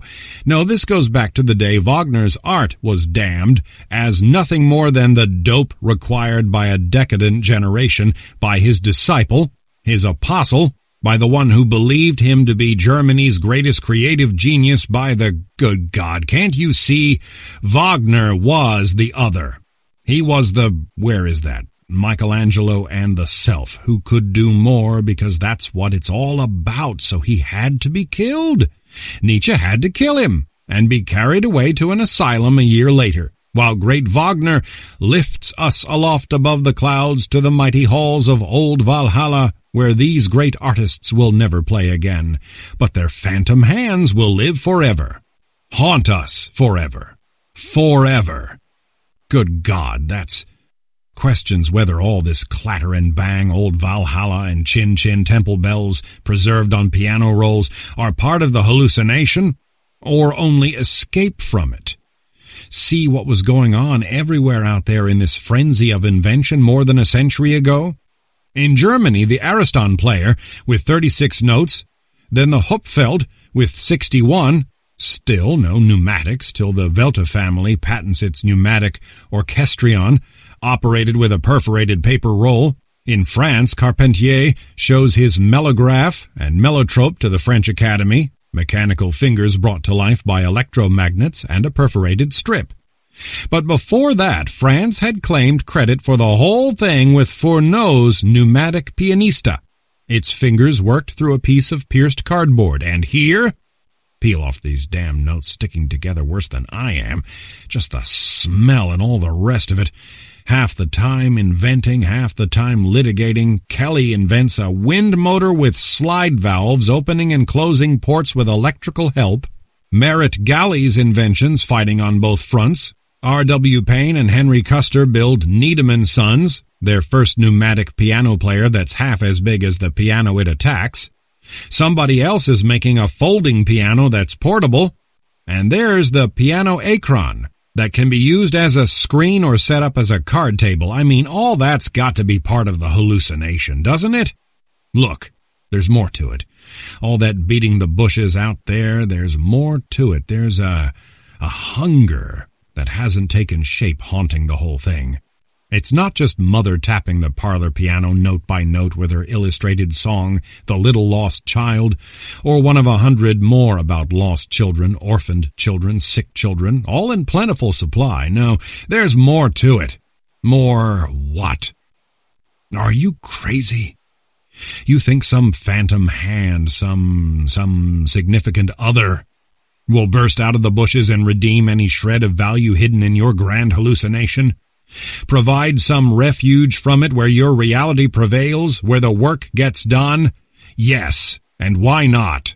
Because right now it finds its despairing voice in a novel that sweeps the nation, when Peter Ibbotson would buy or beg or borrow the music that had filled me with such emotion and delight, and take it home to my little square piano and try to finger it out for myself.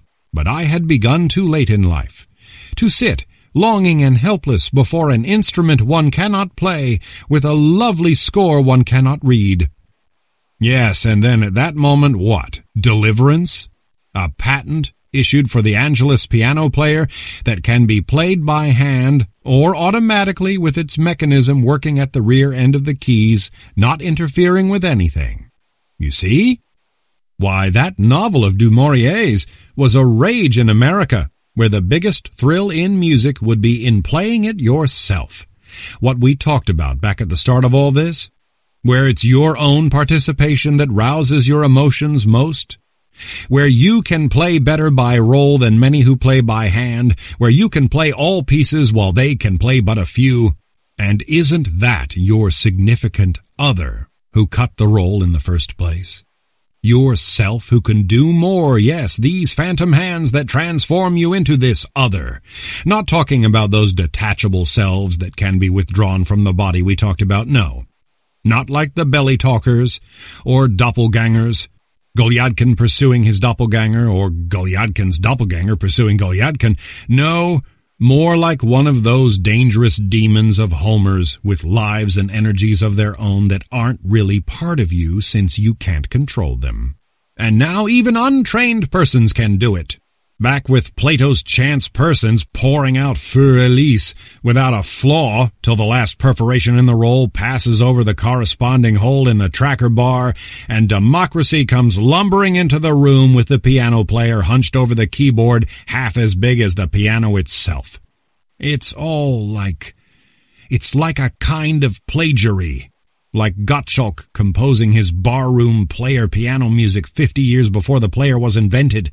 Like my own ideas being stolen before I even had them, since I'm clearly the one person qualified for a piece of work like this one. First, because I can't read music and can't play anything but a comb. Second, because I use only second-hand material which any court would dismiss as hearsay, so we can reduce it to gossip like everything else.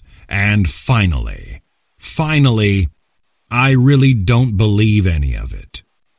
You see, I don't really believe you can take 96 people, that's almost 200 hands, take out some of them like the sleigh bells, there's still more than 100-odd hands doing entirely different things, guiding bows across strings, pressing the neck so fast it's dizzying, fingers pushing, plunging valves, keys opening holes and closing them, the clarinet changing whole registers, translating every jot and tittle on the score into a stab, a wail, a delicate lonely suspense, a blast to wake the dead, sforzando, piano, God knows what, all of it going on at once, but not exactly all at once, because what's coming out of all this is a pastoral symphony.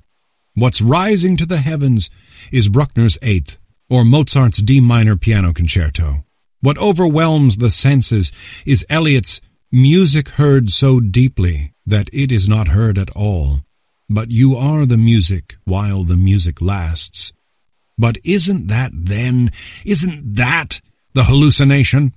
Transforming this chaos of hands guiding bows, fingers plunging valves, resolving this clutter of you see, I can't think about it. I can't not think about it. But when I try not to think about it, I go absolutely crazy, but no. Can you hear me? Listen. Start back with these two pianos. First, the enemy Flaubert asked to be liberated from. No more piano, I said. Only that small group of minds, ever the same, to pass on the torch. And the second one, Peter Ibbidson's enigmatic little square piano that will not surrender its secrets, leaving him helpless before an instrument he cannot play, a score he can't read, finding its author one day walking across Hampstead Heath with Henry James and a new idea for a story, begging the American novelist to write it. Good God, what it might have turned into in James's delicate hands. But James handed it back, yes. And here's the third one, the third piano. A big semi-grand by Broadwood, brought to Paris by La Petite Vitesse, freshly tuned for the hands of the man once the best pianist of his time at the Leipzig Conservatory, but now fallen to poverty and deceit, borrowing money, betraying and cheating anyone in reach, bullying anyone less talented, that is to say, everyone, in the name of the art which he still holds bitterly sacred, supplying his miserable needs with any dodge he can devise, treating a young woman suffering from severe pain with an approach floating up from Central Europe, where my golden Siggy had opened the era of psychoanalysis with a paper on the psychological mechanism of hysteria, and was already embracing free association to replace hypnosis, left in the hands of those who've departed most lamentably from his own ideal, most ably represented by the scapegrace, now seated on the divan opposite the suffering girl, looking at him, fixed in the whites of his eyes. He passed a hand on her forehead and temples and down her cheek and her throat, till her eyes closed and her face emptied. Was she still in pain? "Oh, presque plus du tout, monsieur," she cries out, and he, stunned by the shock of her cri du coeur ringing in the rafters, asks to look into her mouth, finding its roof like the dome of the Pantheon, with room for toutes les gloires de la France, its entrance like the middle porch of Saint-Sulpice, not a tooth missing, the bridge of her nose like the belly of a Stradivarius. What a sounding board! She must come back to be cured of her pain when it returns. He will play Schubert, and her voice will be trained. Meanwhile she shall see nothing, hear nothing, think of nothing.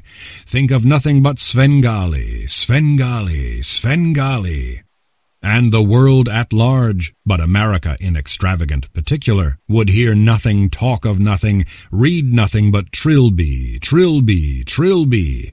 Nothing but the inevitable stage production of Trilby, where even the soft felt hat worn there became and is still called a Trilby. People went Trilby mad. You had to be there. Can you hear me? The America of discovering your hidden talent, of self-improvement, of one born every minute. Over there, dying Offenbach's one wish, to see the premiere of his Tales of Hoffmann, had come a year too late, with its mechanical dolls by Spallanzani, passing off one as his daughter for poor Hoffmann to fall in love with, and a girl in Act 3 who sings herself to death. But 3 years? Svengali and a friend teaching Trilby 8 hours a day, morning, noon, and night for 3 years. Violin, and Svengali with his little flageolet. Gott in Himmel! Wieder zurück. The most astoundingly beautiful sounds ever heard from a human throat. One note drawn through all the colors of the rainbow, as Svengali's eyes directed her, the greatest contralto, the greatest soprano the world had ever known, till that terrible night in Drury Lane, when Svengali died in the box opposite, and it was all over. Can you hear me? No. Get my breath. Can't get my breath. What it's all about, anyhow, that note drawn through the rainbow as his eyes directed this other he had created. Feel like myself, just the breathing, the not being able to make these wonderful sounds he'd wanted, and nothing else. To think his thoughts and wish his wishes, all of it nothing but Svengali's love for himself turned inside out, wasn't it? Yes, and that, where did that come from? Finally, yes, that, where it's all been going from the start. That cry from Michelangelo, "Oh Dio, oh Dio, oh Dio, chi m'ha tolto a me stesso, che me fosse più presso, oh Pio di mi potessi, che posio, oh Dio, who has taken the one closest to me, who could do more than... No, it's not that pedestrian. It's 15th, 16th century Italian nearer poetry. Who nearer to me or more mighty, yes, more mighty than I, tore me away from myself, tore me away. Che pos, what can I do? I'll tell you, che posio. Get him back. Whoever took this other, tore away the closest to me, who could do more, yes, wheel up the player, put a roll in and start pumping, all trying to get out from under this cumbersome damn thing with its tiny fingers, get a fine burnished player inside a case, a cocoon. One says pupa to the other as a butterfly passes. You'd never get me into an outfit like that. Oh Dio, odious, repugnant. From odium, hatred, Odyssey, to hate God, the bedmaker. You hear me, Svengali?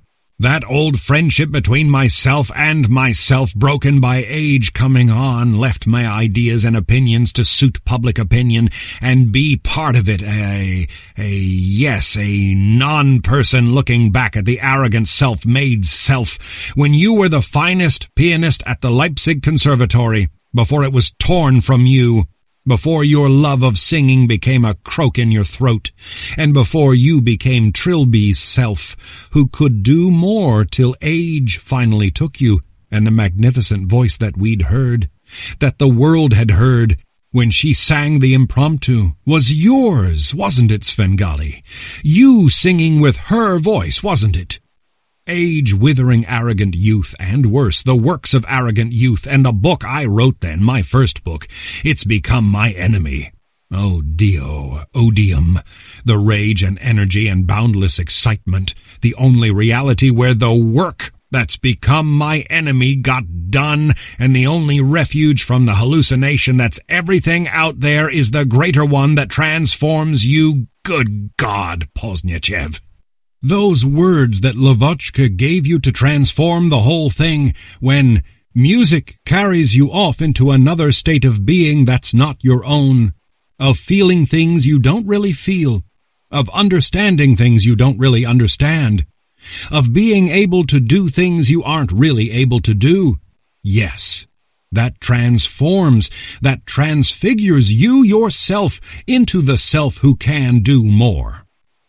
That was youth, with its reckless exuberance, when all things were possible, pursued by age where we are now, looking back at what we destroyed, what we tore away from that self who could do more, and its work that's become my enemy, because that's what I can tell you about. That youth who could do anything. Afterword.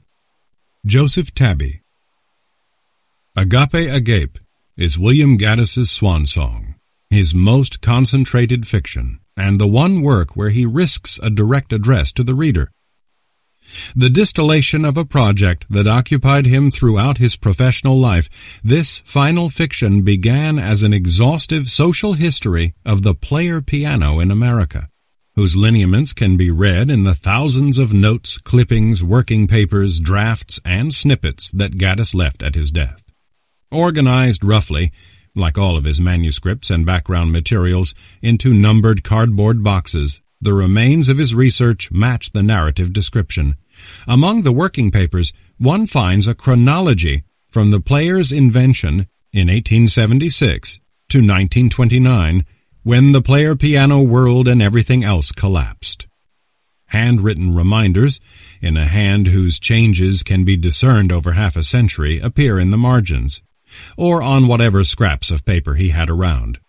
Chaos theory as a means toward order, reads one note among the strips and folders that Gaddis would refer to when composing his last work.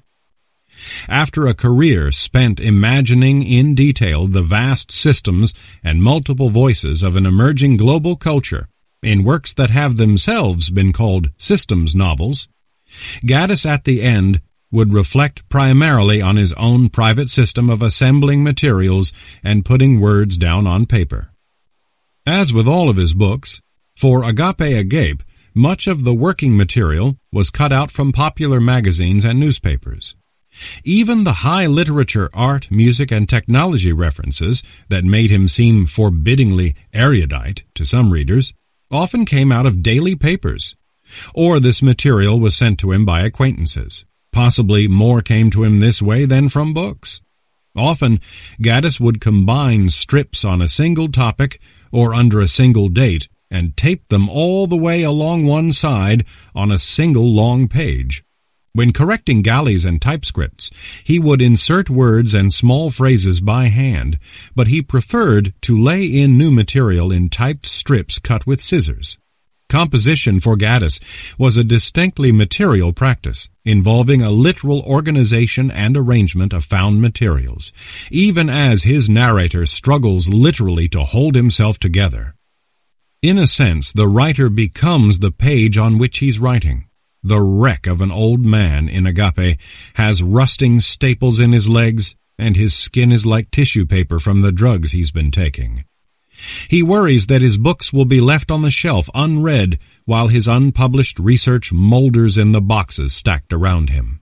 But as long as he goes on reading, revising, adding to the manuscript, he will stave off death and madness and keep the work from becoming what it's about: entropy, chaos, loss, and a mechanized culture indifferent to the cultivation of particular individual talents.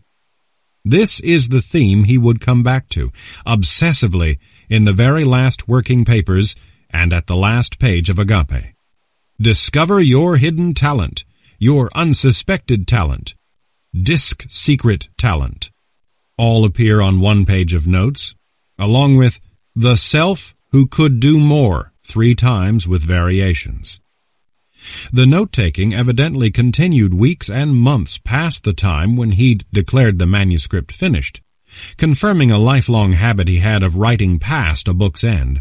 That's how it went with the recognitions, which Gaddis completed half a century before, when he still had on his desk pages of outlined notes for spinning out the novel's conclusion. Letter to Stephen Moore, April 7th, 1983.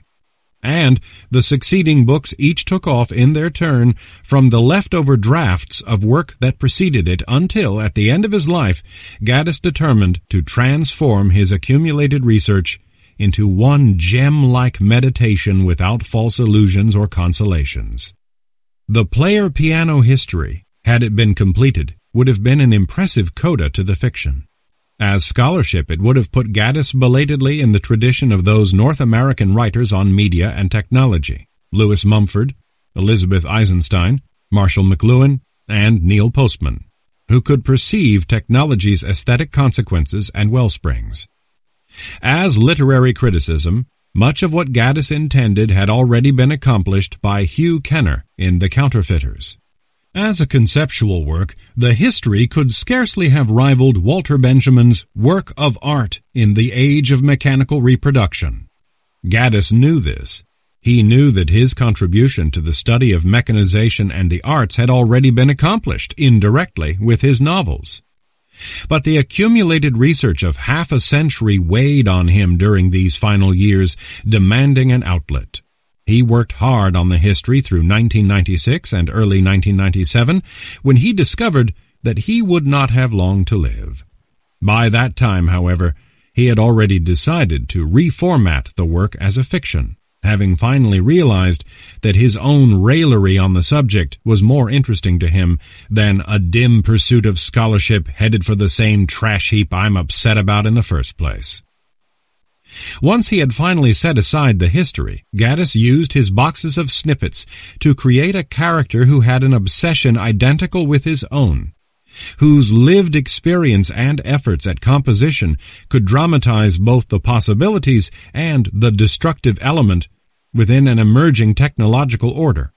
Later, in 1998, when he was commissioned by Deutschland Radio to write a play suitable for broadcasting, he responded with a fragment unlike anything he or anyone else had ever written. A one-act monologue entitled Torschlusspanik, the fear of doors closing, of opportunities lost, of staying single, and, not least, of going unread.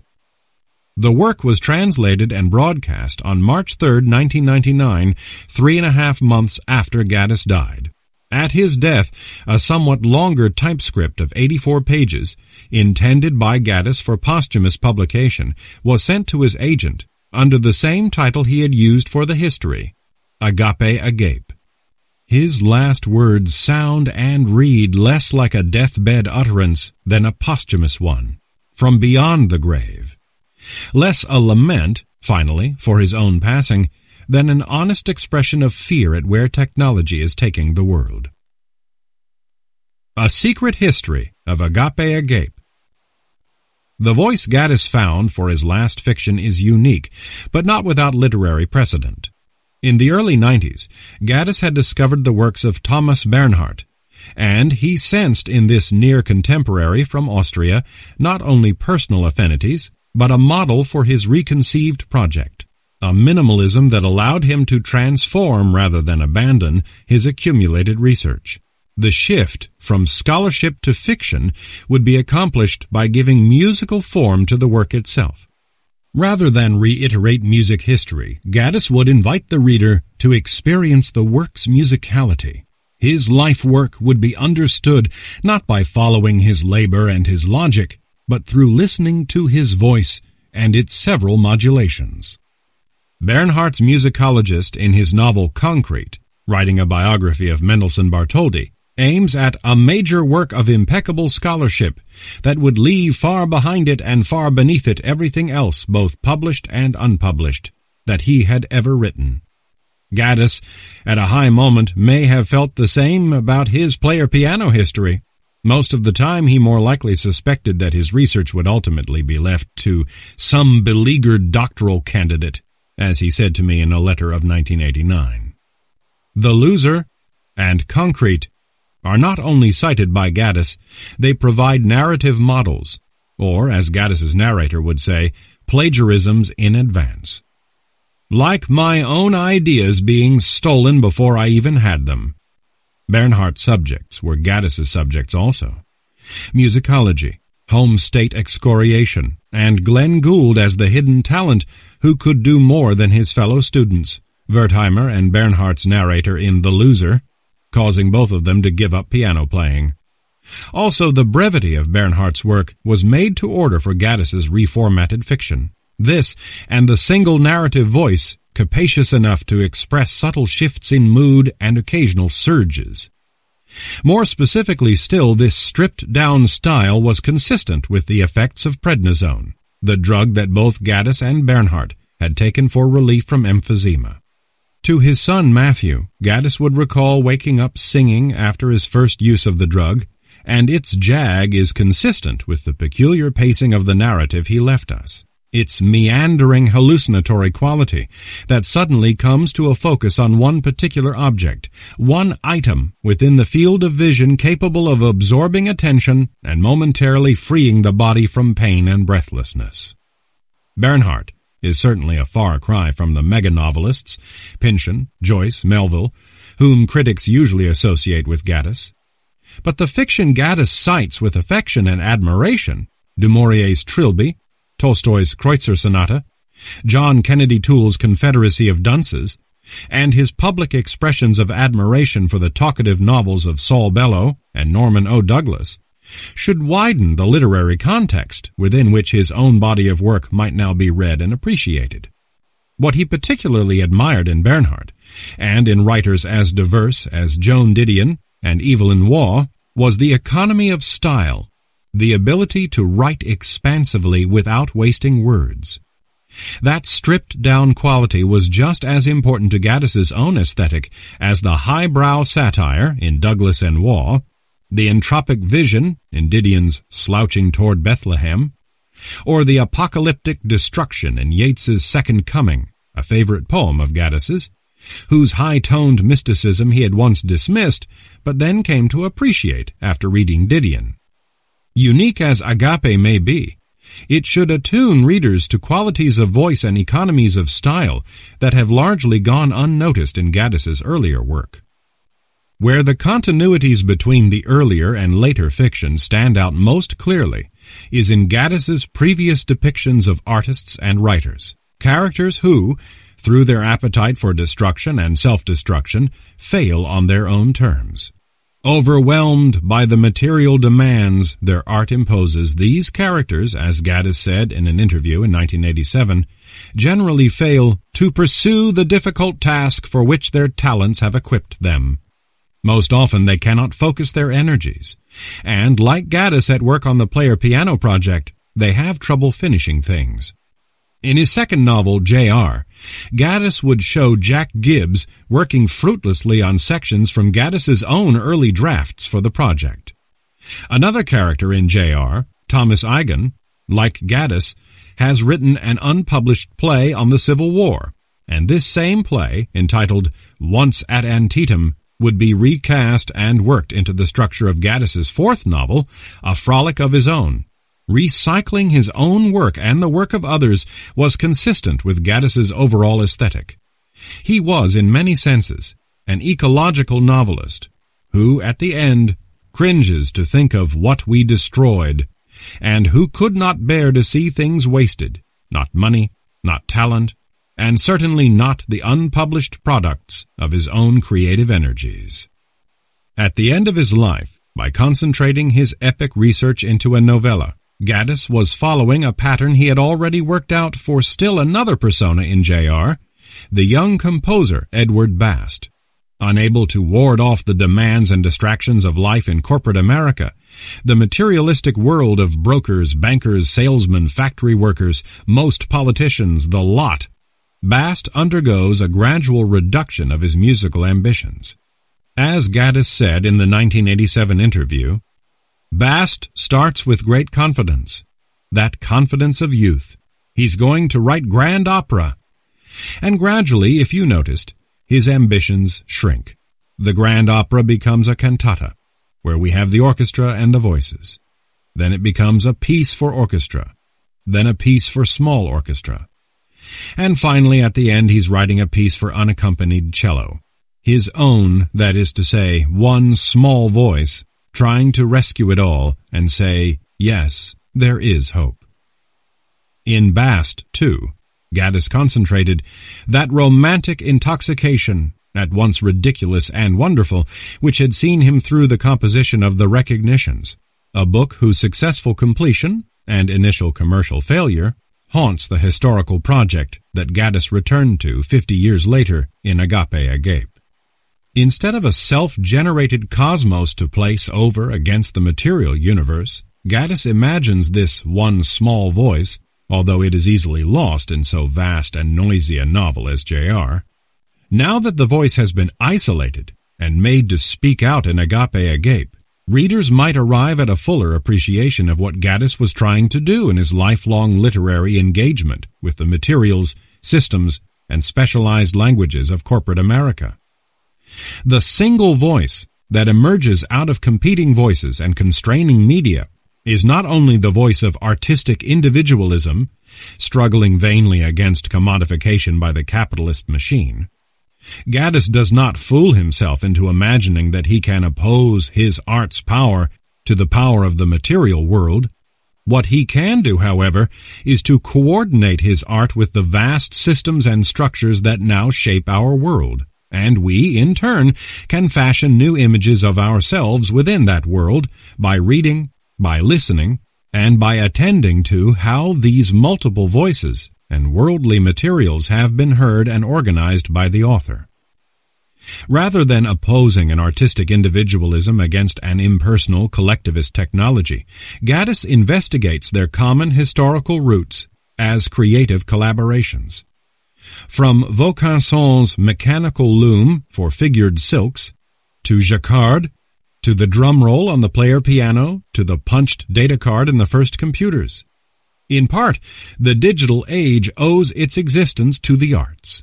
Yet Gaddis, who continued to tear out and save anything he came across on the subject, found scant acknowledgment of technology's debt. The frenzy of invention that culminated in the player piano in 1876 seemed intent rather on removing the artist from the arts altogether, just as the century ahead sought to eliminate the very possibility of human failure as a condition for success in the arts. Analysis, measurement, prediction, and control, the elimination of failure through programmed organization. Gaddis had set the terms and cultural context for a secret history of the player piano as early as the 1960s, when the double-take-inducing title, Agape Agape, first appears in his papers. The title turns up again in J.R. as the unfinished social history of mechanization and the arts that overwhelms Jack Gibbs by becoming what it's about, the destructive element.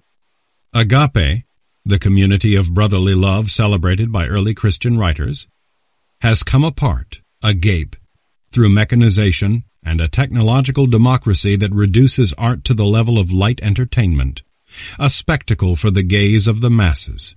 Ultimately, the vast hallucination that's everything out there and that you're all part of.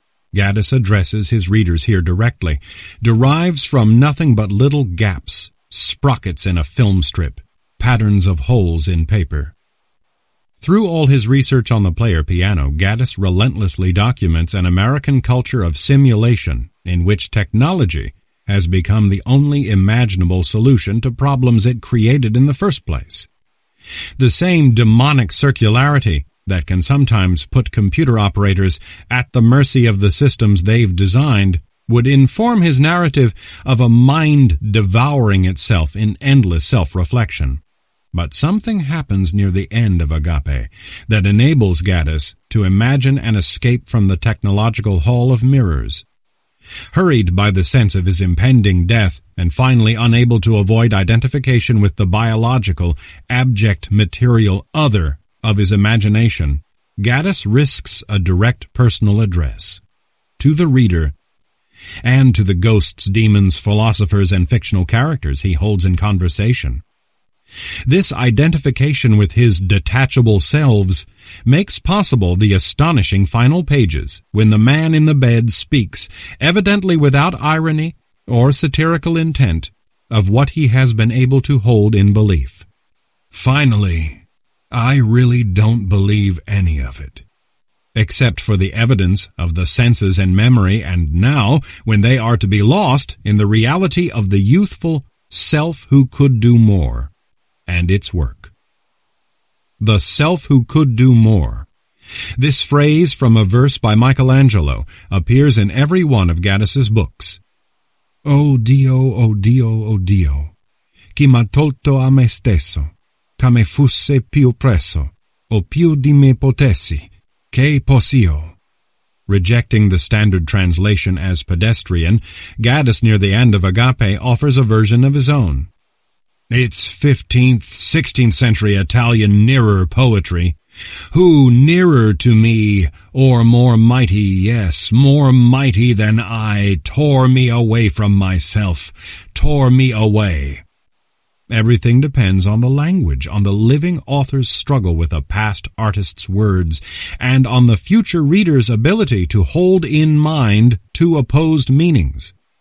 Odio and odium, heaven and repugnance, a capacity for imaginative projection into the life world, thought, and language of another person, whether living or dead, through music, literature, the visual arts, or conversation. This is the ethical burden of agape in the arts.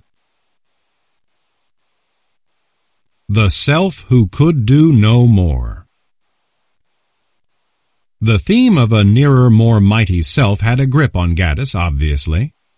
And although he cites many models in history and in literature, Socrates, Michelangelo, Glenn Gould, Tolstoy, Wyatt Guyan, in his own novel The Recognitions, at the end of his life he was preoccupied with one exalted friend and mentor, who had been crucial to his work on The Recognitions.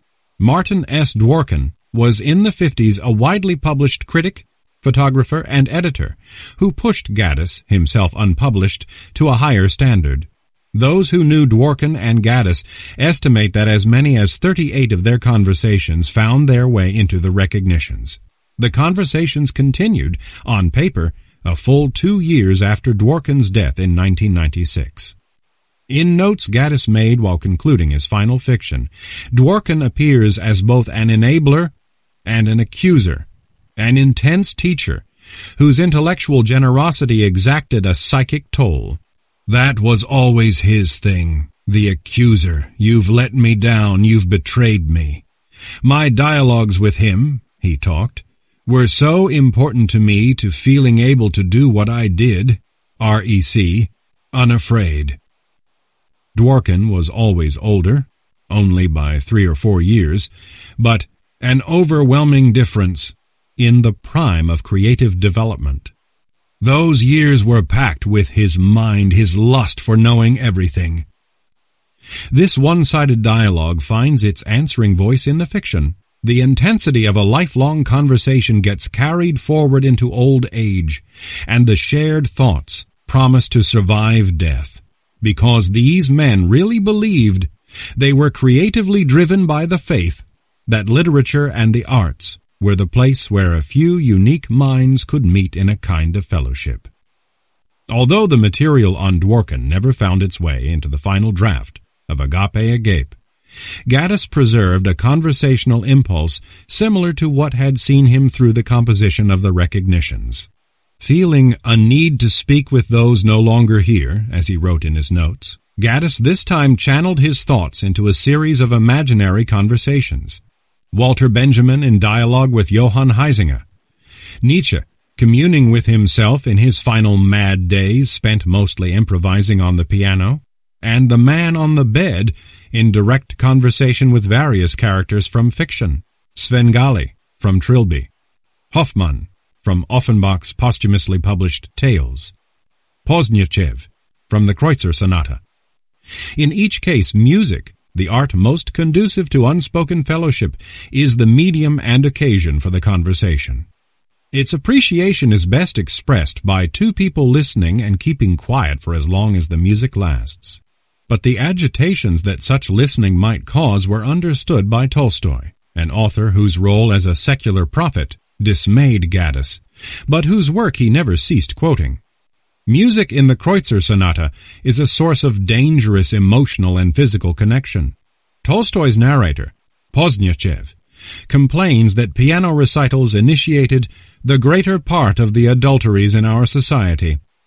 But music is also recognized as creating a separate place where one experiences emotions and sensations that are less easily defined. How can I put it?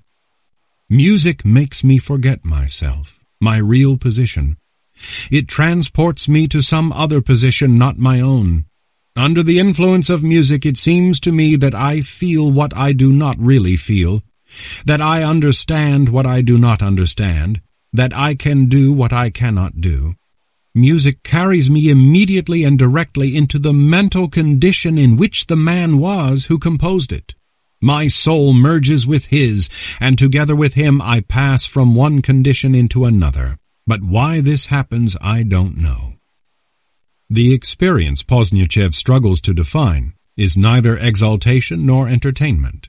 It is something akin, rather, to the mental communion enacted by Gaddis in Agapē Agape. Against all forgeries, simulations, and wastes of the world, this was the one consolation that Gaddis held on to during the last stages of composition. That the life of the mind in collaboration with other minds, the fraternal love that he felt in his recollection of a friend no longer here, and the disciplined recognition of the achievements of past writers would give to his work a staying power beyond his own, finally human, powers of caring and invention.